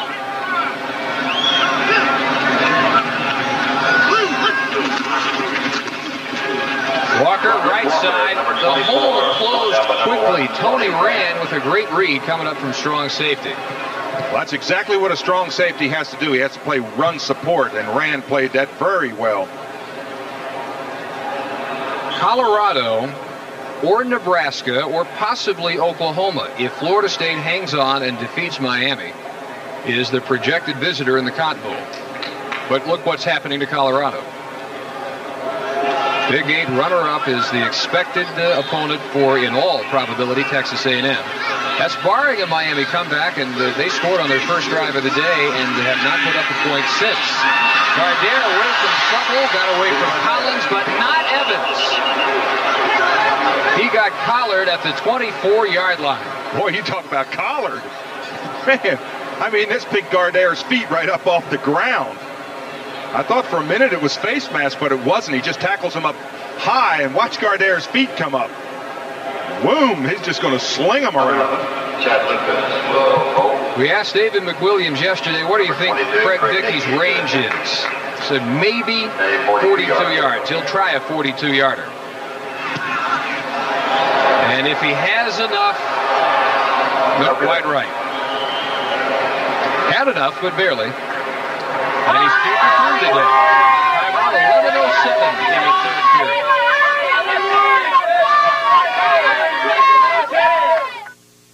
Reception, TCU from the 24-yard line after the missed Craig Dickey field goal. Larson remains the quarterback. Curtis Modkins with a flag down is across the 30 to the 33-yard line, where Lance Gunn and Chris Rapp combine on the tackle. Number 16, Lance Gunn on the stop. Ever see that flag? If you're a coach standing on the sideline, you say, oh boy, that's offense. That's a flag on the play. And they will wipe off the gain by Modkins on the holding call. Pleased to welcome those of you joining us on Prime Network and its nationwide family of regional sports cable networks. That's a horseshit. I don't think they like the call. Holding, offense, half the distance, repeat first down. The holding will be against TCU. So from the 9. 9-yard line. It'll be first down. And they need the 35. And they send Shipley and Houston both wide left.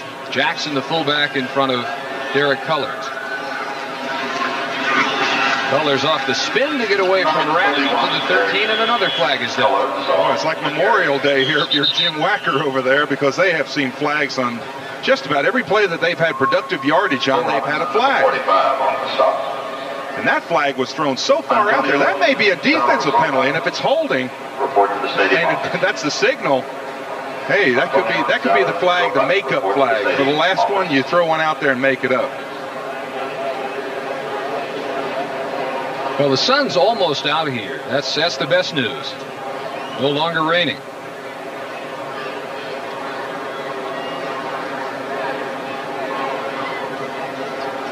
10:33 in the third quarter. You already know the call. Defensive holding against Texas. Holding. Defense on an eligible receiver, automatic first down.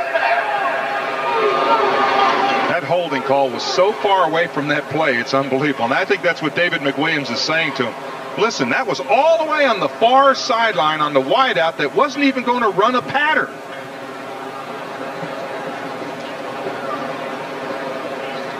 That holding penalty against the Horns was the last. So they go to the 19. Not the 19 and a half. Well, this is a position that Texas has been in only a couple times this year.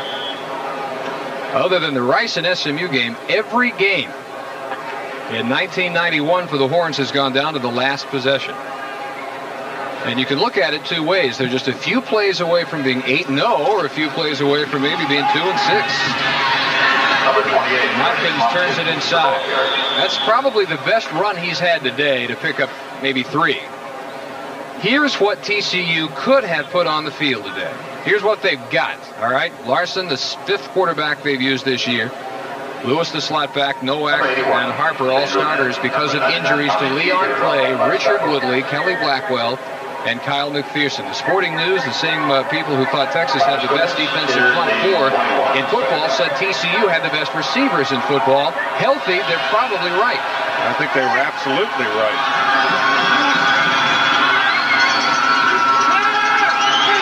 Larson delivers and almost picked off, first by Rapp and then by Garza. And Dronette made Larson throw before he wanted to. Well, we haven't talked much about Shane Dronette today, but what a football player he is at that defensive end. He's 81 at the bottom of the screen. It's a twist up the middle where the tackle, Patton, takes the guard and the tackle out, and he just loops up underneath. And I think he wanted a flag as well. It'll be 3rd and 8. That ball intended for David Lewis, who has yet to grab one so far. Watkins is the lone setback.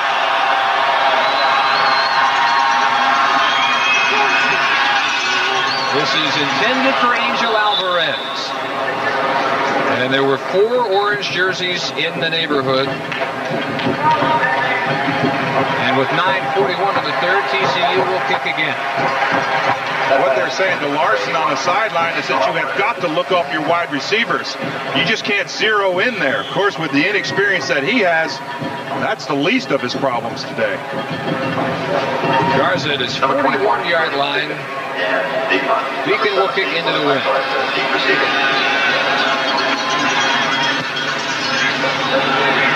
All his kicks very low. That one down by Evans. Texas again with good field position at their 48.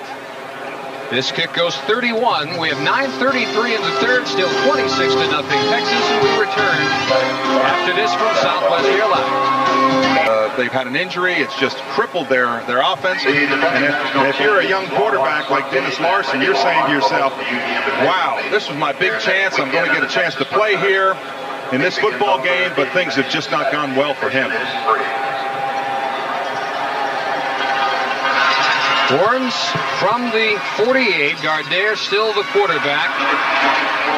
And Roderick Walker into TCU territory with about an 8-yarder to the 44.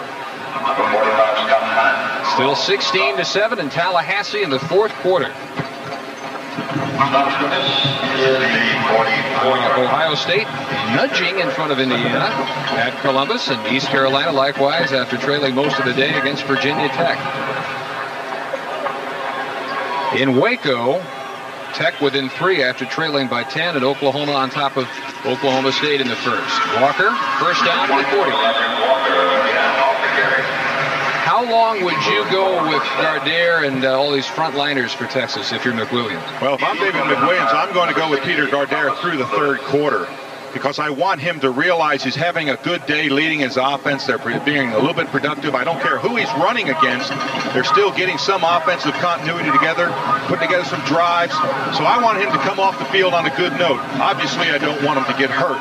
But right now, in this situation, he can pretty much dictate what he wants to do. Run the ball with success, pass only on short downs. He doesn't have to take any chances.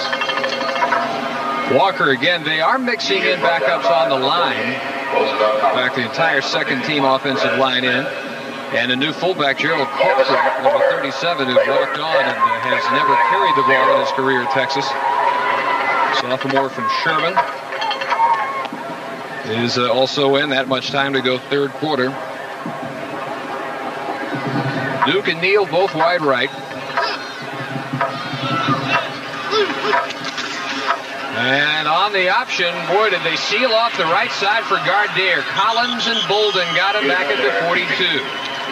Perfectly defended. Yes, it was. Collins is a good football player, solid in every aspect of the game. Good pass rusher, strong field blocker, takes on the blocks well, and plays his keys very well. Now, this is keys. He can't lose outside containment. He's got to turn it back in. He does his job, plus gets in on the tackle. That's a plus for him on that grade. And an artist and a poet. He will get his commercial art degree in December. Third and 12. Collins from stand-up defensive end that time, and again coming down on Gardere with Bolden at the 48. You talked about him being a stand-up. He is. Sometimes he drops back in pass protection. This time he was standing up. He ran up to the line to play defensive end, started to rush, got inside, came back outside, kept good containment, and allowed Bolden to come all the way across the field. Now, you see him 48 down there. Now watch, Bolden's going to come all the way across the field to make that tackle. That's great coordination between your defensive linemen.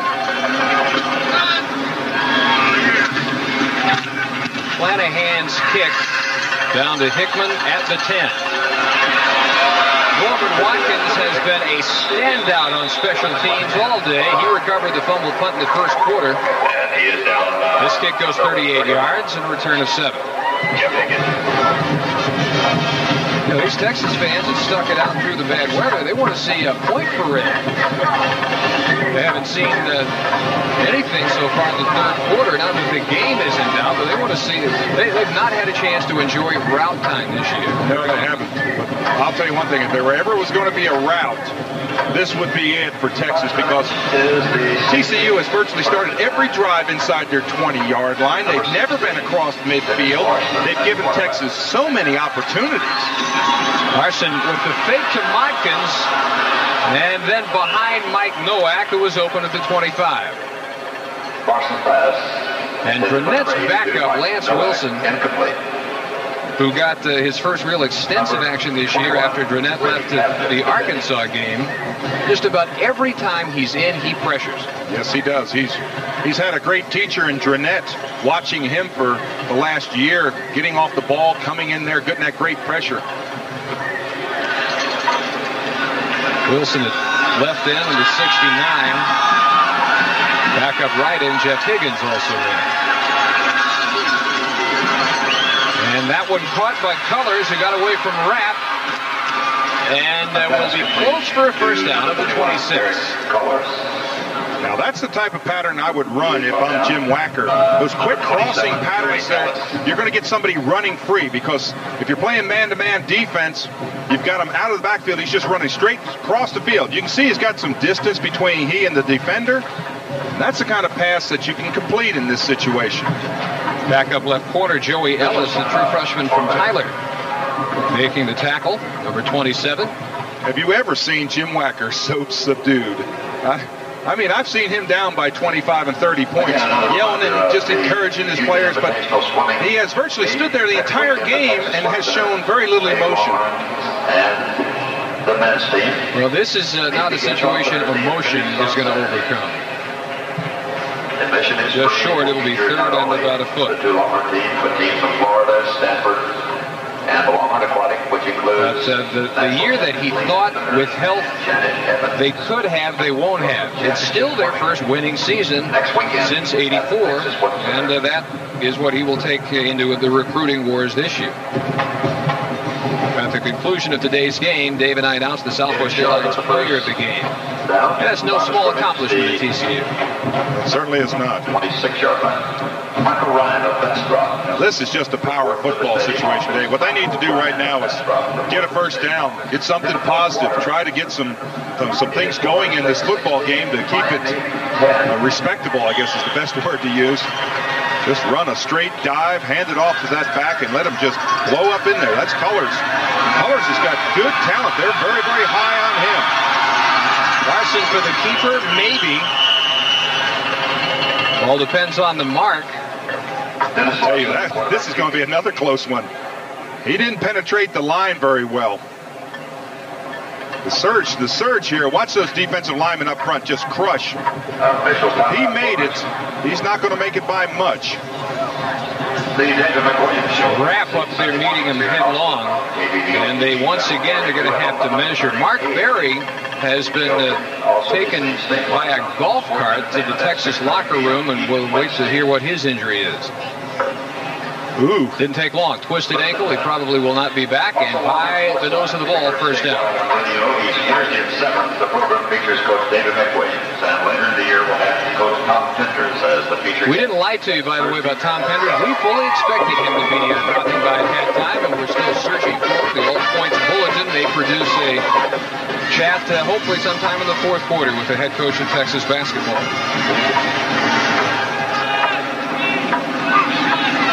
Larson with time for Alvarez and broken up by Ellis. They're real high on Joey Ellis.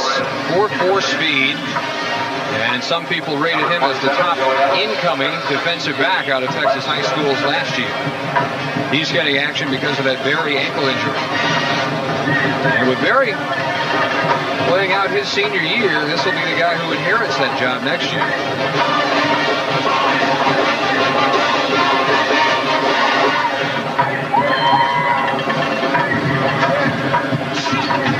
Rory into the game as Blackwell departs. He's wide left. Alvarez and Jackson also left side. As Larson might have wanted to give that to Cullors, and barely hanging on is the quarterback, Larson. Here's how the ball has been distributed to the wideouts today for TCU. For the season, here's how it looks. Tight ends get most of the action. Slot backs are next. Wideouts are next, and then the running backs. You can certainly, when you have a tight end like Kelly Blackwell, no wonder you throw to the tight ends the most. Really tough injury for him, too, because he needs 12 catches to become the all-time NCAA tight end receiving leader. Gordon Hudson of BYU holds that record. Stretching grab, and boy, did that smart. Powell got him with the full head of speed, and Blackwell takes it and pops up. Well, he is quite a competitor. He had to go high for this football, and the one thing you don't want to do when you've got sore ribs is to go high. Just a little turnout. Watch how high he has to go for the football. And that has got to hurt when you come back down. So he needs 11 catches for the record. He also needs 3 more for one more mark. There was a flag down. Roughing the passer, defense, 15-yard add-on and first down. Blackwell came in needing 4 catches to tie Emmanuel Tolbert of SMU. The number 4 in conference history. He's now within 3. And then you got Eric Henley and Rice and the 2 former Houston Cougars, Manny Hazard and Jason Phillips, at the top of that list.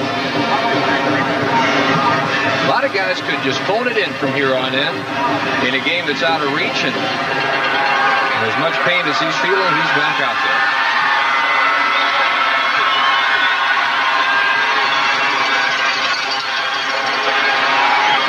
Larson for the back of the Texas bench. He had an open man, and it was Michael Jackson. Number 69, Lance Wilson. He was 12 feet tall. He would have brought that one in. Yeah. Larson just does not throw the ball with authority. He has got to drill that football in there. This is the time when you're out there and you're a fifth-team quarterback. You got no pressure on you. Nobody expected you to play. So just throw that ball as hard as you can. Drill it in there. 2nd and 10. The Frogs have 6 first downs today. 3 came by Texas penalty. And this one, another pop-up. Shipley double covered by Garza and Ellis, and it'll be 3rd and 10. I thought on this drive we were going to get to see TCU cross midfield. I don't know about it now. think for Larson, it's hard enough just see they signal in from the sideline. With Larson, they probably can't even signal and see the Motkins run in and tell him what the play is. He can't even read the signals. He hasn't had enough experience to do that, so they have to relay him in with a runner. This is the longest TCU drive of the day. It's on 9 plays so far, and Motkins with the swing pass will keep it going at the Texas 39. Their 4th non-penalty first down of the day. Garza on the tackle. And that was another one of those crossing patterns. That's where if he's had any success, he's had it on this type of a play. Just a crossing pattern. A lot of people coming up in the space, you just throw underneath the coverage. I don't know why they haven't gone to that more often.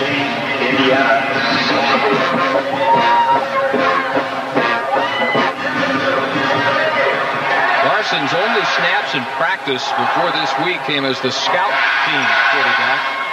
Only this week has he even taken any snaps at all with the first team. Under pressure intended for David Lewis, the slot back, well covered by Garza. And James Patton, we haven't called his name all that often today, but he was bearing down on Larson that time. Well, Dave, let me tell you a little bit about a scout team. What the scout team does is it runs the plays of the opponent. You don't run your own offense. So when you come out here and you've run the plays of your opponent, you say, hey, Texas runs this, but I've got to run the TCU offense today.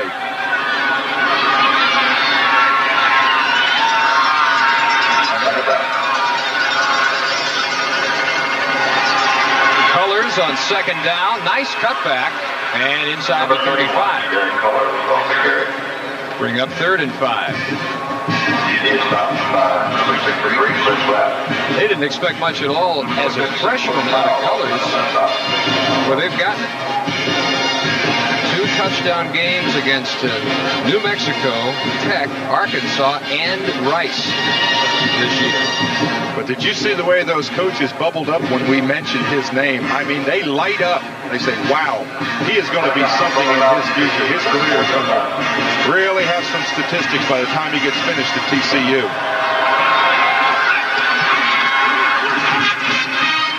Again, the crossing pattern, and he had an open man, Alvarez, through his hands. Incompletion to bring up 4th and 5. That was, however, the longest extended drive by TCU all day. And they, of course, will go for it on 4th and 5, down 26-0. Well, I like this play selection. I like that pass. That was a better pass. He drilled the ball in there. I'd come back and run the same play. That crossing pattern underneath. See if they can catch Texas in that 2-deep zone and throw underneath it. Motkins with the catch for the first down. Number 28, Curtis Motkins. High tackle by Anthony Curl. And they have finally found something to go to consistently. Well, this is the exact same pattern. They run that underneath. See their little crossing pattern? What you try to do is you try to run the defense a little bit deep, just enough to pick up the first down, then cut in and be the big target for the quarterback. All the passes that he has completed have been that type of a pass. So first down, Texas 28, 2:53.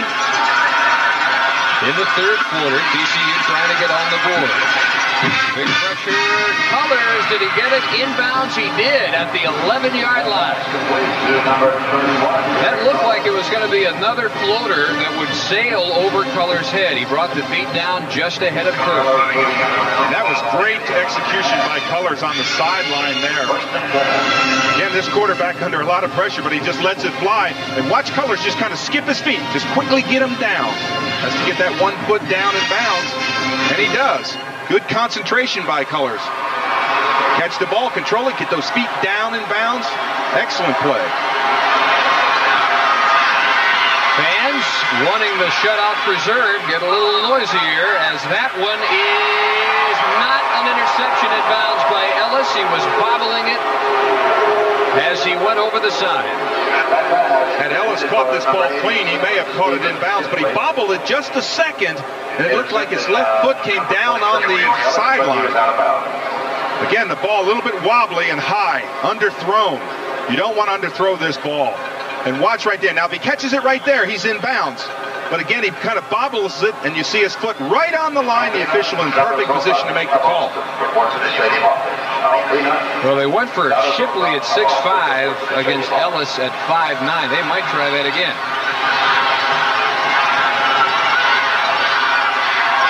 Larson calling the audible. Snap clock at 4. As the rush comes and gets him at the 20. Boone Powell on the blitz from strong side linebacker. And everybody on the TCU sideline was saying, throw the ball. You don't see what's behind you. Throw the football. This is the one where a quarterback, an experienced quarterback, a lot of times has a feel for that pressure behind. This young man does not, and he just gets crushed on the play.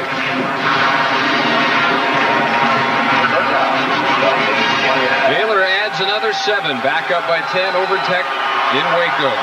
3rd and 20. They're coming again. He got it off that time. And it was between Baraka Harper and Curtis Montkins, and it'll be 4th down. They're going to send in the field goal unit and try just to get on the board with 1:51 in the 3rd. Well, that wasn't a bad drive for Larson. Really, it's the best drive that TCU has had all day. He threw some good passes, especially those crossing patterns. He was able to complete those. This is Jeff Wilkinson, junior from Katy Maid Creek High School, is 10 for 19 this year. That's the 3rd most field goals in the conference. This will be a 38-yarder. Nowak with the hole. The kick is no good. Wilkinson between 20 and 39 yards is 7 of 17. Beyond the 40, he's 3 for 3. Next time they'll go offsides, back him up, and he'll be perfect. 1:47 in the 3rd. Texas shutout still in progress. Miami just goes ahead on a short touchdown run, 17-16. They trailed 16-7. And Jimmy Saxton is the new Texas quarterback. 1st and 10 from the 21. He's more of a runner than a passer, and he coughs it up under pressure from Collins. And it looks like Texas hangs on, but will wait. And TCU says, nope, that's not the case. Boyd Dale says it is 2nd down.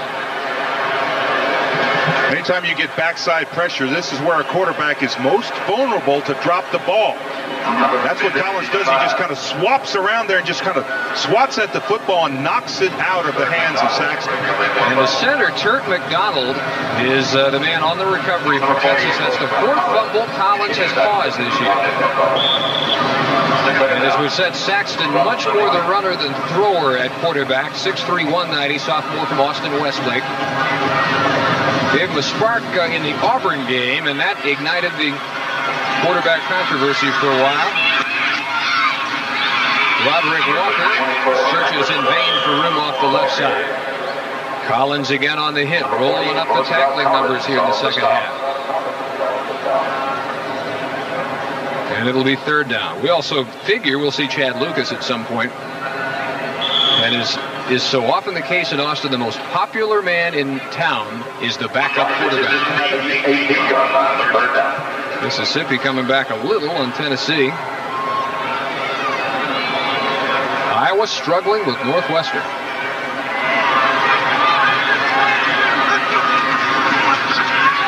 Evans on the safety blitz. Caught by Duke. And a 1st down to the 36. Well, for a non-thrower, he couldn't have put this one any more on target. It certainly did. It was a little bit outside of Duke, away from his body, but he reached out nicely, caught the ball, and picked up good yardage for the 1st down. 18 yards, Duke's first catch of the day. Well, when you have a 26-point lead, let me tell you, for a quarterback, that's a dream. But you can't do anything wrong. If you force the ball and you throw an interception, you come to the sideline and say, well, gee, I'm sorry about that, coach. But when you're in a 10-10 tie and you're in the 4th quarter and you throw that interception, a lot different pressure. That is the end of the 3rd quarter. And with 15 more minutes to go, still 26-0 Texas.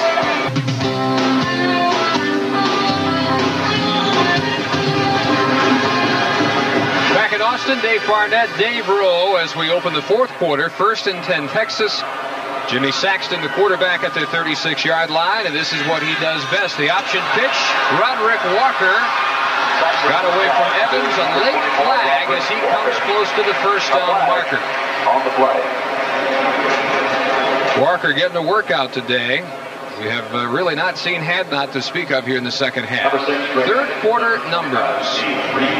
Out of 102 total yards, the vast majority came on that last TCU drive. And Texas at the half at 217 total yards, only 38 in that third quarter. This mark-off against Texas. Well, at least Collins gets to make a positive decision. Let's take him back. As soon as we get the call from Lloyd Dale, we'll give you a Houston Rice update. Holding by the offense. Repeat first down. At Rice Stadium, 7-0 out. The line of scrimmage just inside the 37-yard line. All over at Clemson. And they will await their Citrus Bowl bid. Jim Wacker came in just sure that if he could beat David McWilliams for the first time, he would be going somewhere. You'd think the biggest possibility would be the Poland Weed Eater Independence Bowl, but every listing, every early rumor said Arkansas and not TCU. Saxton on the long roll, almost picked off by Hickman, intended for Duke at midfield. Well, and the thing that's so frustrating for Jim Wacker is to come in with that expectation, but to realize that in reality, he didn't have much of a chance. You just cannot go 4 or 5 quarterbacks deep and expect to be competitive. But he was banking on if they beat Texas, they win 7. If Arkansas loses, and especially if they lose big at A&M, which is a big possibility tonight, then the Independence Bowl people might shift their thinking. That was the idea. And it was a good idea. And the kids were out here practicing yesterday, and they were bouncing around. They had a real good Friday afternoon practice. On the option pitch, Walker to the 43. Brandon Hickman on the tackle. Bowl bids officially, of course, go out tomorrow. Most teams already know where they'll be playing. And Saturday night, December 28th, Raycom will bring you Blockbuster Bowl 2 from Joe Robbie Stadium in sunny South Florida. The first Blockbuster Bowl, a smash hit. Blockbuster Bowl 2 promises to be a great sequel, so we hope you can be sure and join us Saturday night, December 28th. Luke replaced by McLemore along with Neal wide left on 3rd and 3. 13:48 to go in the game. Blitz comes, picked up well, knocked away from Neal. What a hit on that side, delivered by Steve Reed, the right corner. Number 25, Steve Reed. Member of the Junior College Championship team. In fact, the MVP of the championship game for Coffeyville Community College in Kansas last year. Well, right now, let me tell you what Jim Wacker and his staff look for, Dave. They're looking for players that are going to continue to fight even though the score is so bad. They're looking for players for next year. Low snap. McClanahan barely got it off. And Hickman fair caught at the 34. Almost a block, and it goes 24 yards. Wacker trying to fire him up. Down 26, 13:35 to play.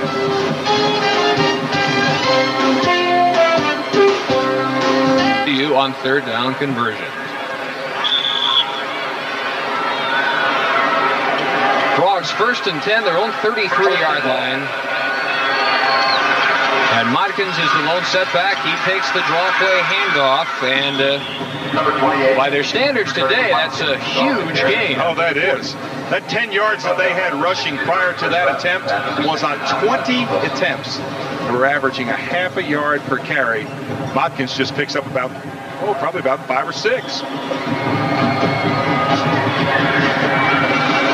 Gave him 7 officially, 2nd and 3. Worry in for Shipley. He goes top of your screen. Big was to Colors. Larson hits Colors. And a first down. And they are in Texas territory for only the third time today on a pickup of 10. All year long, the Texas defense has come into games knowing that the Texas offense was unlikely to put many points on the board. We asked James Patton how much pressure that put on them. We have to go out and we have to take charge a little bit more than we have. And we've been doing our part in the points we've been giving up, but I think we have to do more than, just giving up a certain amount of points. Our job should be to go out there and shut them out. I'm going to guess no one has even asked him about that earring.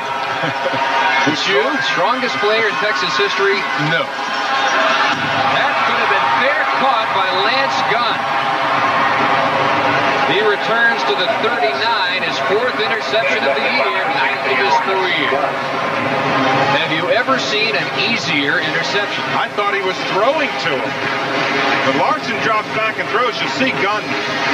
Watch this pass, just straight up in the air. Look, it comes way out here. The receiver is way off to the right. He's the only one out there. Credit the patent pressure. Texas with another takeaway.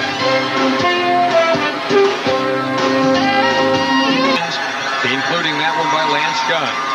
Saxton's pitch to Roderick Walker picks his way through, might be gone. They finally run him down at the 25-yard line. Tony Rand after a gain of 35.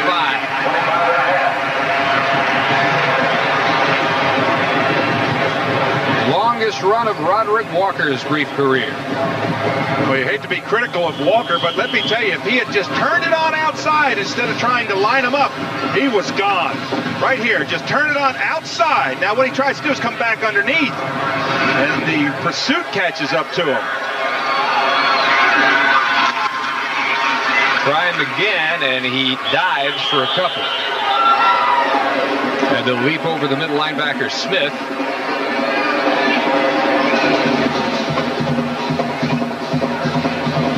Clock rolling at 11:47 and counting.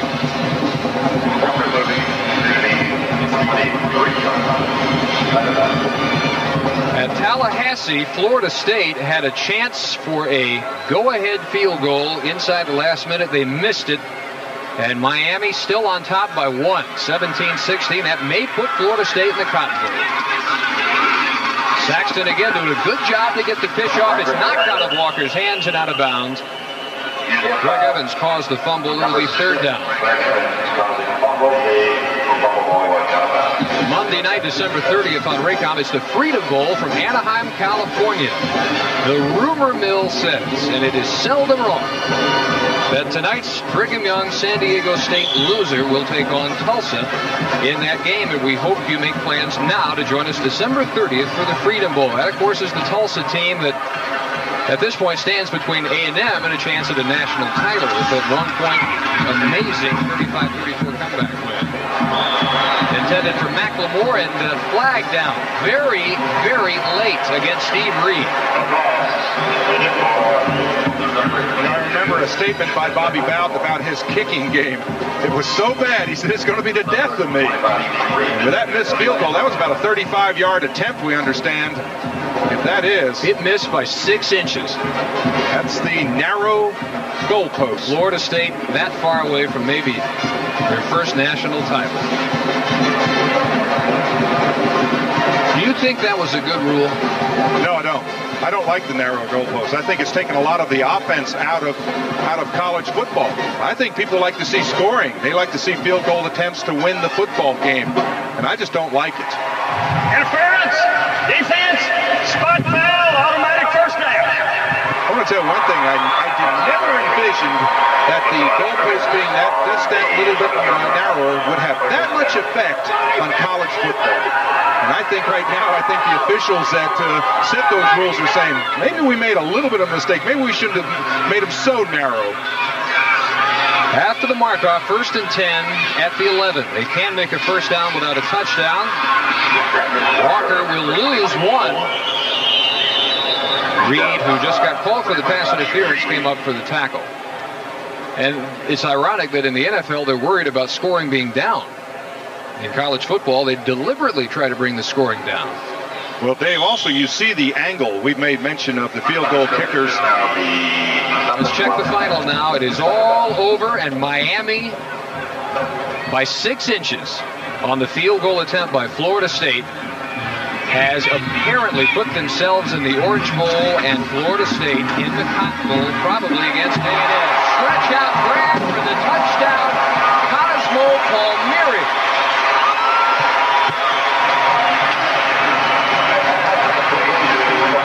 First catch for the sophomore from Austin Westlake, who was not supposed to play today. He was hurt. Boy, glad he did play. He did a great job of stretching out there for the football. Good concentration, looked it in.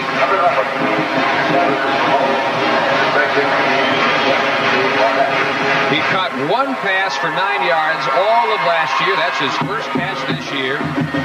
And it goes for 6, and Dickey's kick is wide right. Luckily for Texas, the issue no longer in doubt. 3 looks at Cosmo Palmieri's first touchdown catch. Well, the post pattern is wide open, and Palmieri just great concentration as he leaps out. That's a tough catch because the ball's going away from you. You've got to concentrate on it, and you've just got to dive out. Does an excellent job. Again, look at that offensive line giving very little pressure. Good concentration. There's the completion. If you're a TCU cornerback, you can't let them have inside position. And also the first touchdown pass this year by Jimmy Saxton. Seconds still to go. This has seemed like about a week since kickoff for Jim Wacker and the Frogs. Saxton to Palmieri, making it the second highest scoring game for Texas this year, next to their 34-0 victory over SMU. And that is not Ted Barnhill. We quite honestly don't know who just kicked off for Texas as Morey's return goes up the side across the 30. An unspecified number 82 for Texas, and it will probably get tough to tell the players, even with the program, from here on in. The Texas scoring drive, after Lance Gunn's interception, goes 5 plays, big plays. The run by Roderick Walker setting up the pass to Palmieri. You know, I was thinking about Palmieri. He was a member of the Dave Rowe, Bocce Cook all-name team last year. Of course, it was a Hotch all-name team last year. That was before a correction from the family. Back in, it's Darren Schultz at quarterback. And Perry Montgomery with the tackle on a scrambling Schultz, who played all but the final snap of the first half for TCU. We saw Dennis Larson right up until this drive for TCU in the second half. Dave, you see that 47 on the back of the helmet there? That is in honor of Fred Washington, Chicago Bear, who was killed in an automobile wreck last year, or this year, excuse me. The former defensive lineman for TCU had a promising career until that tragic accident in Chicago. Colors complete to 31. Will have the first down to the 44. Terry Montgomery, number 57, wants to start, along with number 1, Norman. Well, a lot of folks come back for this TCU offense. Shipley next year will be a senior. They lose Blackwell. They get McPherson back. Harper, his backup, will be a senior. Modkins will be a senior. David Lewis, Michael Jackson will be seniors, as will Cedric Dickens. Colors, of course, just a true freshman. And they'll have Leon Clay back, and let's knock on wood that we'll finally see an entire healthy season out of Leon Clay next year. Nobody deserves it more. Tim Shade will be only a sophomore as his backup. Hoisted up from Modkins, who made a pretty good adjustment as Norman Watkins ran right on by Modkins, but harmlessly incomplete. Well, another plus for TCU next year is that offensive line is just about intact with the loss of John Marsh. They're going to have a pretty good offensive line. That's a big loss, though. Marsh, yes, just about every week has been their highest rated offensive lineman. 5 of their last 7 games.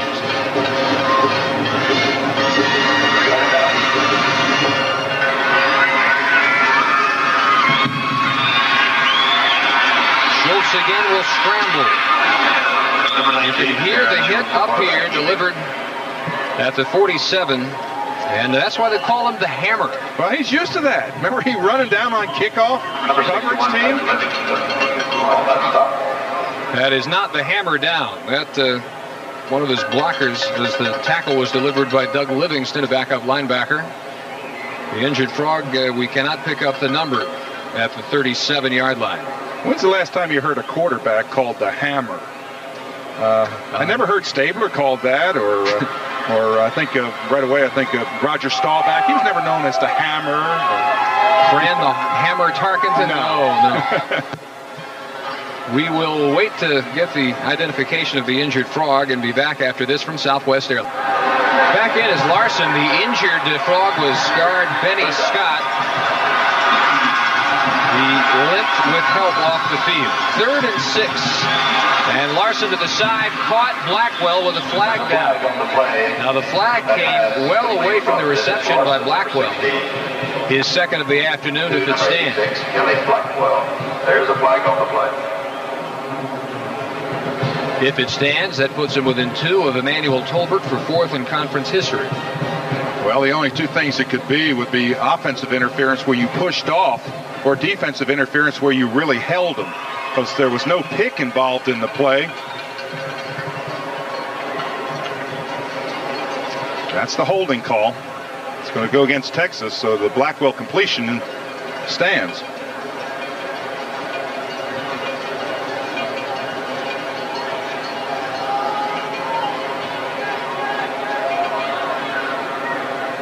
Lloyd Dale will eventually make the call official. Holding on the defense. Declined. First down. At the Texas 41, Ohio State coming from behind win over Indiana. Underway at State College and an early score for the Nittany Lions.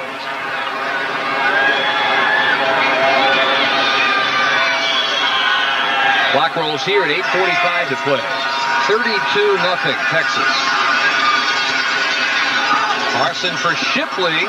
Pascal Waddy had slipped. And the big target, Stephen Shipley at the 32-yard line. Terry Montgomery on the tackle. Dave, I'll tell you, this Larson is throwing the ball much better now. I know there's different players out there, and that's the first thing you look at. He's not getting as much pressure up front.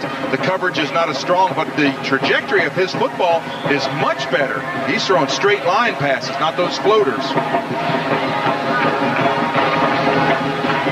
Well, he should have some velocity at 6'2", 204, you would think. Showed a little there, gain of 8, 2nd and 2.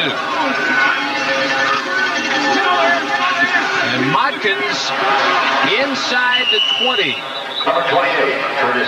Best run of the day for the Frogs. They mark him out of bounds at the 16 after a gain of 17. And remember, they had 10 total rushing yards through the first 3 quarters.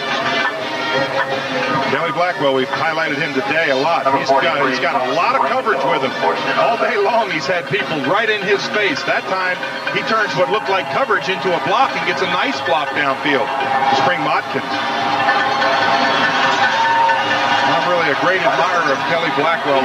Like you said, Dave, he could have just thrown it in here anytime during this game. Said, hey, my ribs are hurting.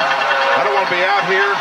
I've got a great career ahead of me. I've got a chance to play professional football. A lot of people are looking at me, but he is a competitor. Larson changing the play, just got the snap off in time and batted away by Ellis, intended for Toby Morey. Pass intended for number 9, Mike Houston. The play broken up by Joey Ellis, number 27. Let's pause briefly for station identification on the Raycom Network. This is KTXA-TV, Channel 21, Fort Worth, Dallas.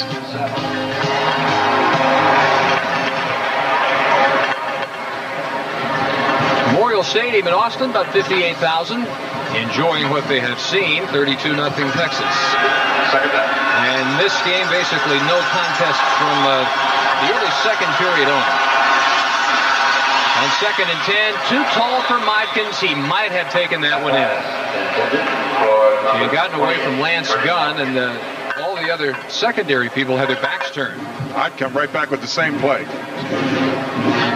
That continues to be a bit of a surprise from Rice Stadium.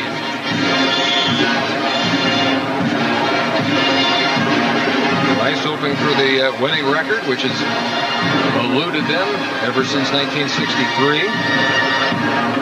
TCU hoped for their first win since '67 over Texas. Two longest streaks in the league are Texas over this Frog team and over Rice. 3rd and 10. To the end zone to Blackwell and a little long. It'll be 4th down. We had beaten Boone Powell. That's another pattern where just the mere act of trying to catch it has really got to be painful. Yeah, and the first person I saw run over and help him up was Lance Gunn. He's got a lot of respect for him also. Every football player that's out there, Dave, I can tell you from having played this game a long time, people admire courage in other players. When you know a player's hurt and he's out there giving it 100%, you as an opponent have a great amount of respect for him. They will again try to break the shutout. Wilkinson will try a 33-yarder. Nowak, the holder. The kick is good. It's good. But a flag is down. So hold everything. And it is against TCU. Illegal procedure. And you hear the crowd react. They want a shutout. Jim Wacker saying, what do we have to do to score in this football game?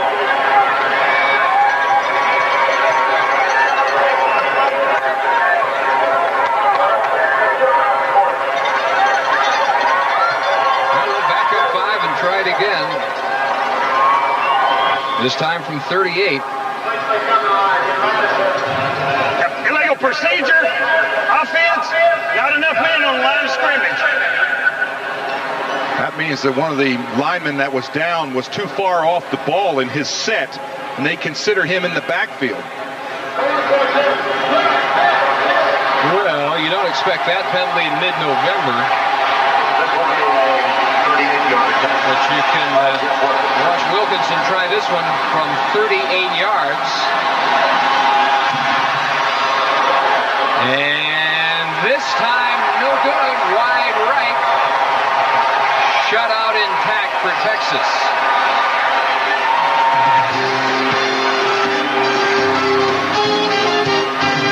Injury-plagued SMU offense has caught more than 50 this year. Here's Adrian Walker. Ripping off about a 17-yarder for a first down at the 37-yard line. I think that's the hardest thing about picking an all-conference team. When I sit down and look at them and we discuss them, there's so many candidates that are so close. It's not like you pick a clear-cut winner. When you look at those receivers, you've got any one of those receivers could make any all-conference team. That's the quality of them. Well, Mary wide left.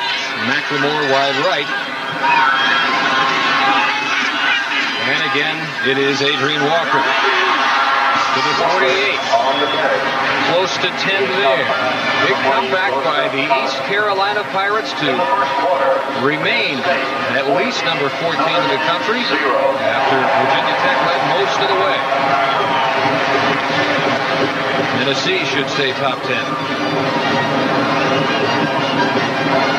Florida State still has to play Florida. Tech keeping that one close in Waco. Boy, hasn't Northwestern been a surprise this year? It really has. Saxton on the roll on first down. TCU territory inside the 40. Ball is loose and picked up by Calvin Jones. Palmieri with the tackle. And Texas with the turnover, but a flag down. And it will not prevent the turnover. Brought down by Palmieri on the 24. Saxton stretching for an extra yard or two here. Coughs it up. And it was Hickman who pried the ball loose for Jones to recover.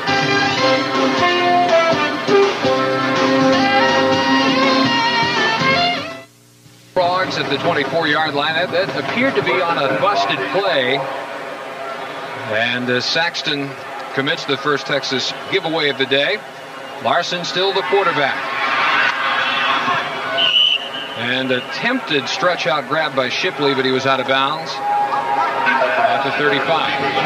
Well, you know, I've got a little tendency here to be soft. What I would do in this situation, I'd throw Kelly Blackwell as many passes as I could. Hey, How about Penn State over Notre Dame? Boy, Notre Dame has had a horrible time going up to Happy Valley there in Pennsylvania and being competitive. They have that's where they've been beaten most of the times in that series. They could be looking at 3 losses and still be in a major bowl. Probably will be in a major bowl. Carry to the 28-yard line. Kevin Fry out of Haltom City, his first carry. Highly touted recruit. He's a sophomore, 5'6", 210-pound. Backup running back. It will be 3rd and 10. Well, this was supposed to be the year where all the madness ended and all the early agreements ended and the bowls made more sense. And it looks like it won't make any more sense than it has recently. Well, let's be honest. You know what dictates who goes to what bowl. Record has a lot to do with it, obviously, but a lot of it has to do with how many people you can put in that stadium. What a hit by Ellis against Michael Jackson. This true freshman from Tyler prevents a big gainer for Michael Jackson. Boom. And wherever Kyle McPherson is watching this game, he just flinched. He was the guy laid out by Quentin Corey out of the Aggies last week, breaking his jaw. I want to tell you, in all my years of football, I've only seen 3 or 4 hits like that. That was the devastation. For him, when you told me he got up and walked off the field, I could not believe it. Walk to the locker room. Returned by Willie Mack Garza. He is ankle tackled by Collins. 9-yard return of a 45-yard kick with the win for Trey Beacon. Next week, we'll see the Frogs again in Fort Worth against the Houston Cougars. We hope you can join us. Check your local listings. We'll be at Amon Carter Stadium. Run and shoot against triple shoot.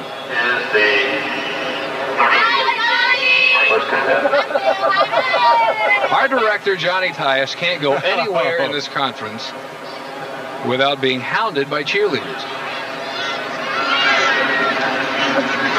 Poor guy.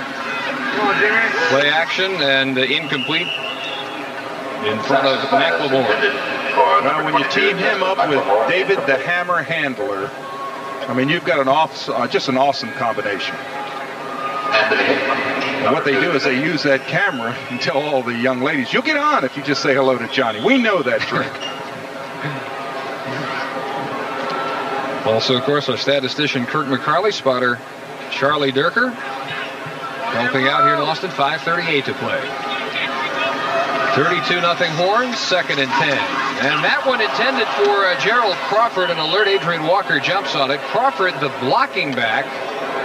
Hard to tell who made the mistake there. He obviously did not expect the pitch. And as a blocking back, you wouldn't expect the pitch. No, I don't think that pitch was even intended for him. I think he was going to pitch it back to the running back who was about 3 yards deeper, and Crawford just happened to be right in the middle. Boy, for a while this afternoon, the tightest collar in America belonged to Haas Brock, executive director of the Cotton Bowl, because had Miami not beaten Florida State, they might have been looking at a Colorado team with 3 losses and a tie in the Cotton Bowl, but apparently it will be the Seminoles in Dallas against probably the A&M Aggies. Palmieri's second catch, first down to the 41. Grand on the tackle. A day to show your depth if you're David McQuillan.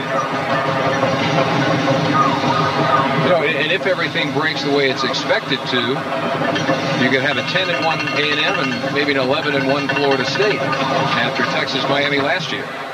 That'll be an outstanding football game.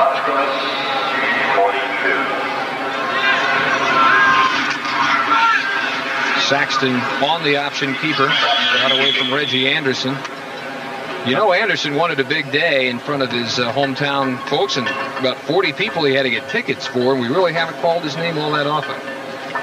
I was just going to make a comment about A&M playing in that Cotton Bowl, Dave. Boy, they are a great football team. They are dominant on defense, outstanding defense. And that offense led by Bucky Richardson, the only game he doesn't play in, they lose. If he plays in that football game, like you said, they're going in undefeated. This is Adrian Walker, first down yardage at the TCU 29.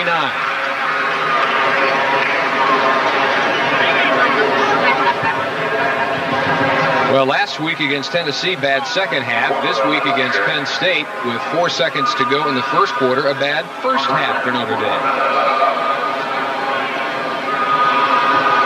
But the Bulls would rather have a 3-loss Notre Dame than a lot of 9-2, 10-1 teams on New Year's Day. The Alliance will kick in next year, and we'll see if that changes.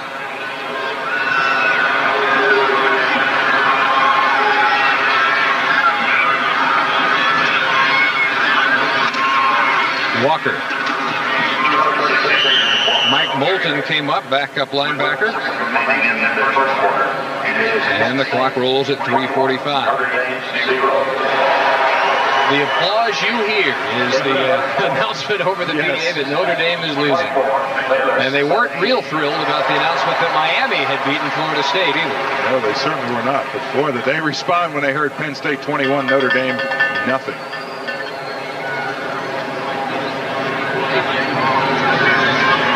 Walker got 1, 2nd and 9. To the short side, and he might get just back to the line of scrimmage, if that.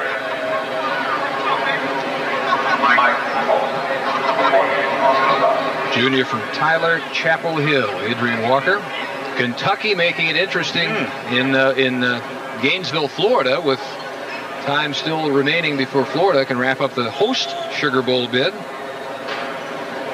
We thought they put that one away in the first half.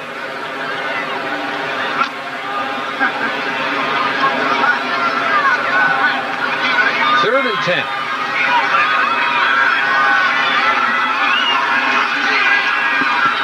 Saxton to no one. Nearest horn was a good 10 yards away. Justin McLemore. Saxton that time was thinking post, and McLemore said, I think I can beat him straight on down the field.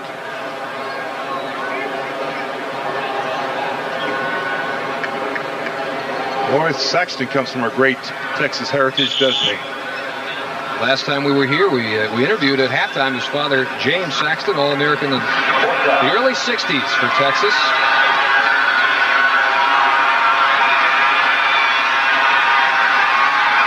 And on 4th and 10, his son will go over the middle, and that has got to be interference. No flag. Hickman with way early contact against the intended Texas receiver. Jimmy Hakes, the tight end. All I can figure is they said it was uncatchable. Uncatchable, that's exactly what it was. The ball was thrown behind him. The official was there and said there was no chance that he would have caught that football.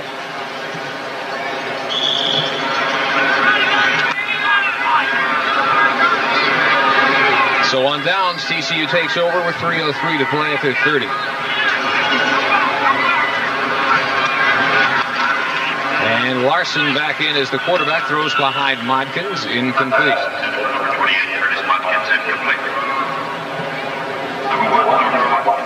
The comparison today to their season averages: 46 yards on the ground, the average 110, 129 passing, 270 per game, 11th in the country in passing offense before today. Total yards only 175, and they have been shut out.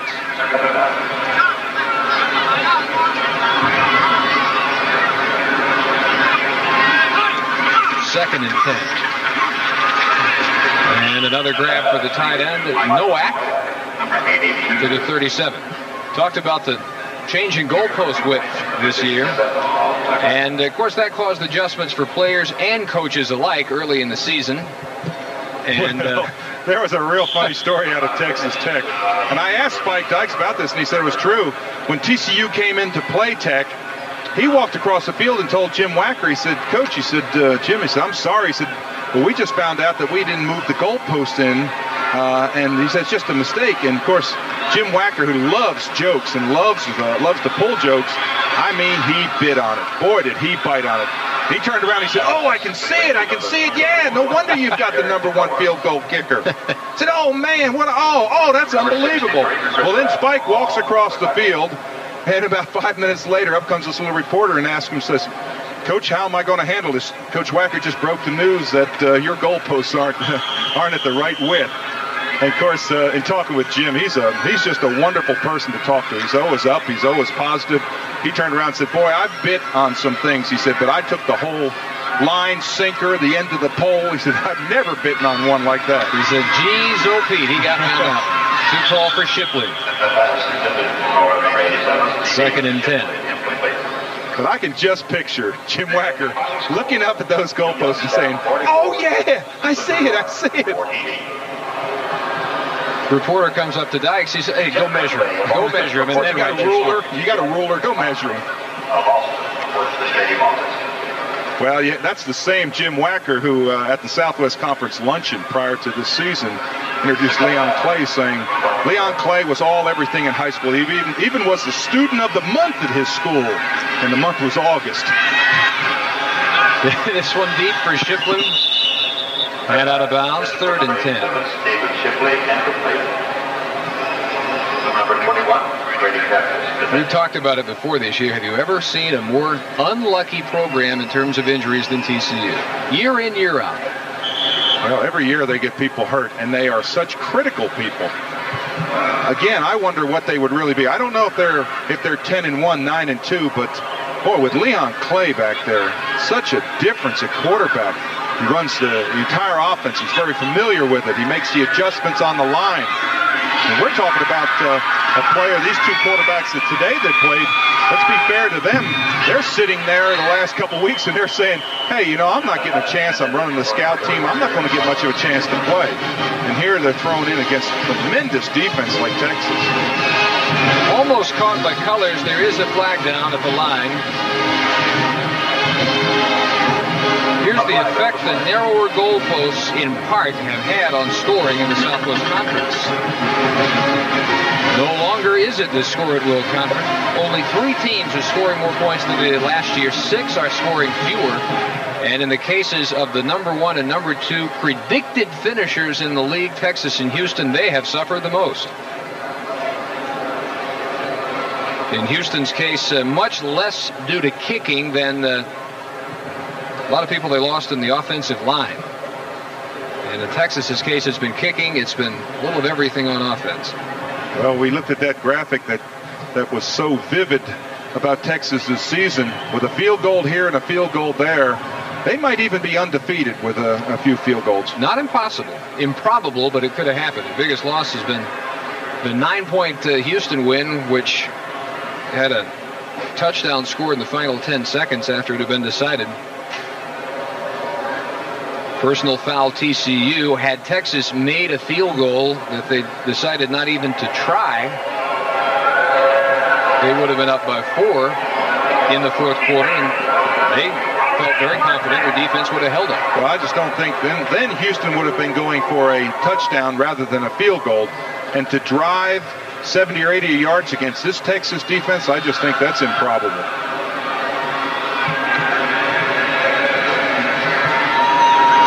Well, this Texas defense is a minute 41 away from their second shutout this year. They were already the 3rd best scoring defense in the nation coming in.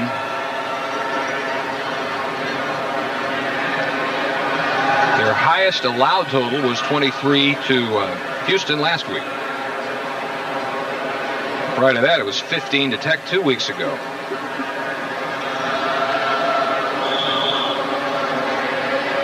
David, if I just had someone wave at me and tell me that Texas Tech has gone ahead of Baylor now, 24-17. In Waco, in the 4th quarter. And intended for colors, almost another Texas interception. Pod Ringo just inches shy that time. That Tech score, of course, with implications on the Copper Bowl. You have got to think Baylor is bowl-worthy somewhere. Oh, absolutely. Absolutely. A minute 36 to go. It'll be second now. And again, if you have not heard, Miami beat Florida State 17-16 on a missed field goal by the Seminoles by about 6 inches in the final second, so that should put Florida State in the Cotton Bowl. Wilbur Dine chasing down Dennis Larson. Bring up third and long.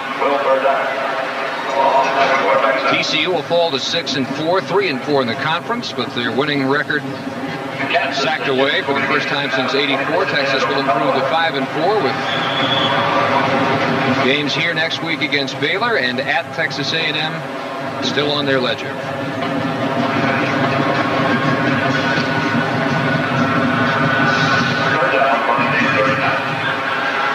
And for the 24th consecutive year, they will beat the TCU Horned Frogs.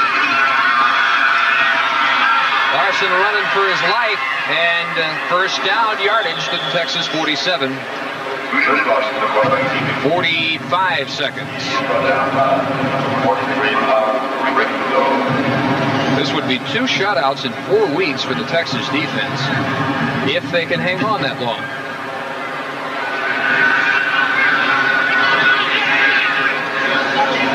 Well, again, I just wonder how good Texas would be statistically if their offense had moved the football like they had hoped it would be. You know, as long as I played, the sign of a good defense, you always had a great offense that played ball control and just kept you off the field. That is just not true with this team. Another catch for Blackwell. That's his 3rd today. He is 1 off the 4th spot in conference history, 9 off the all-time NCAA tight end receiving record. Heck, throw it to him again. Why not? That's right. Jim Wacker, send it in. Tell him, say, find 86. I don't care if it's a 3-yard pass, find him. One more game for TCU. That's the Houston game we'll bring you from Fort Worth next week.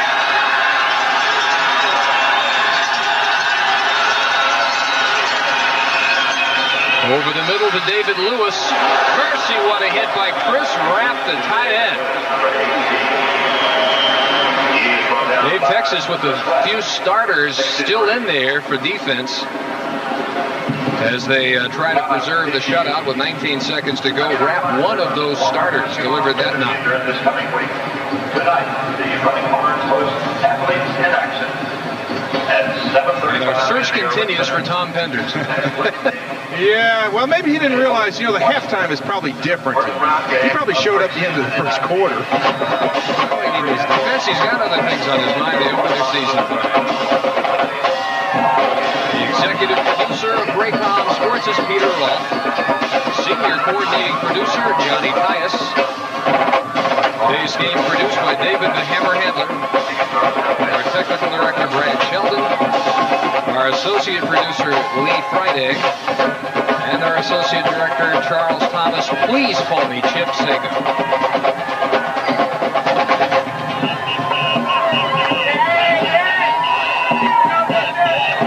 19 seconds to go. It'll be 2nd and 5.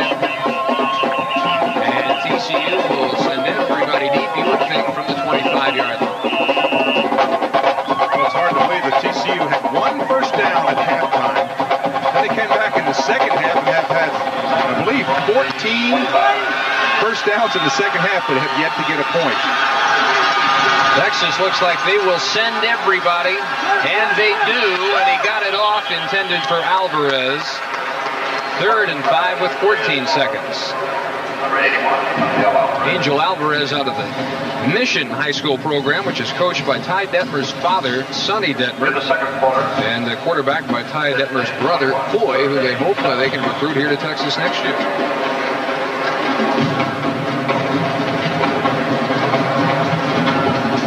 Alvarez will come left. Shipley will go right. Colors and Lewis at the slots. 3rd and 5. All out blitz again. They pick him up pretty well. This one for Colors. Incomplete. Lance Gunn had him all the way. And 8 seconds still to go. Well, here comes that field goal unit trying to stop that shutout.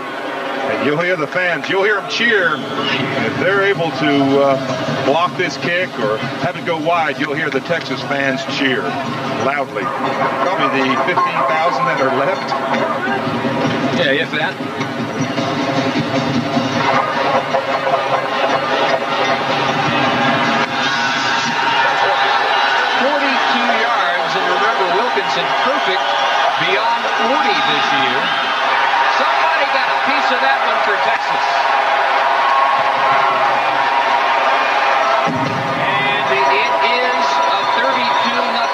Texas final margin. Well, it looked like it was blocked right up the middle, and we know who the two players in there.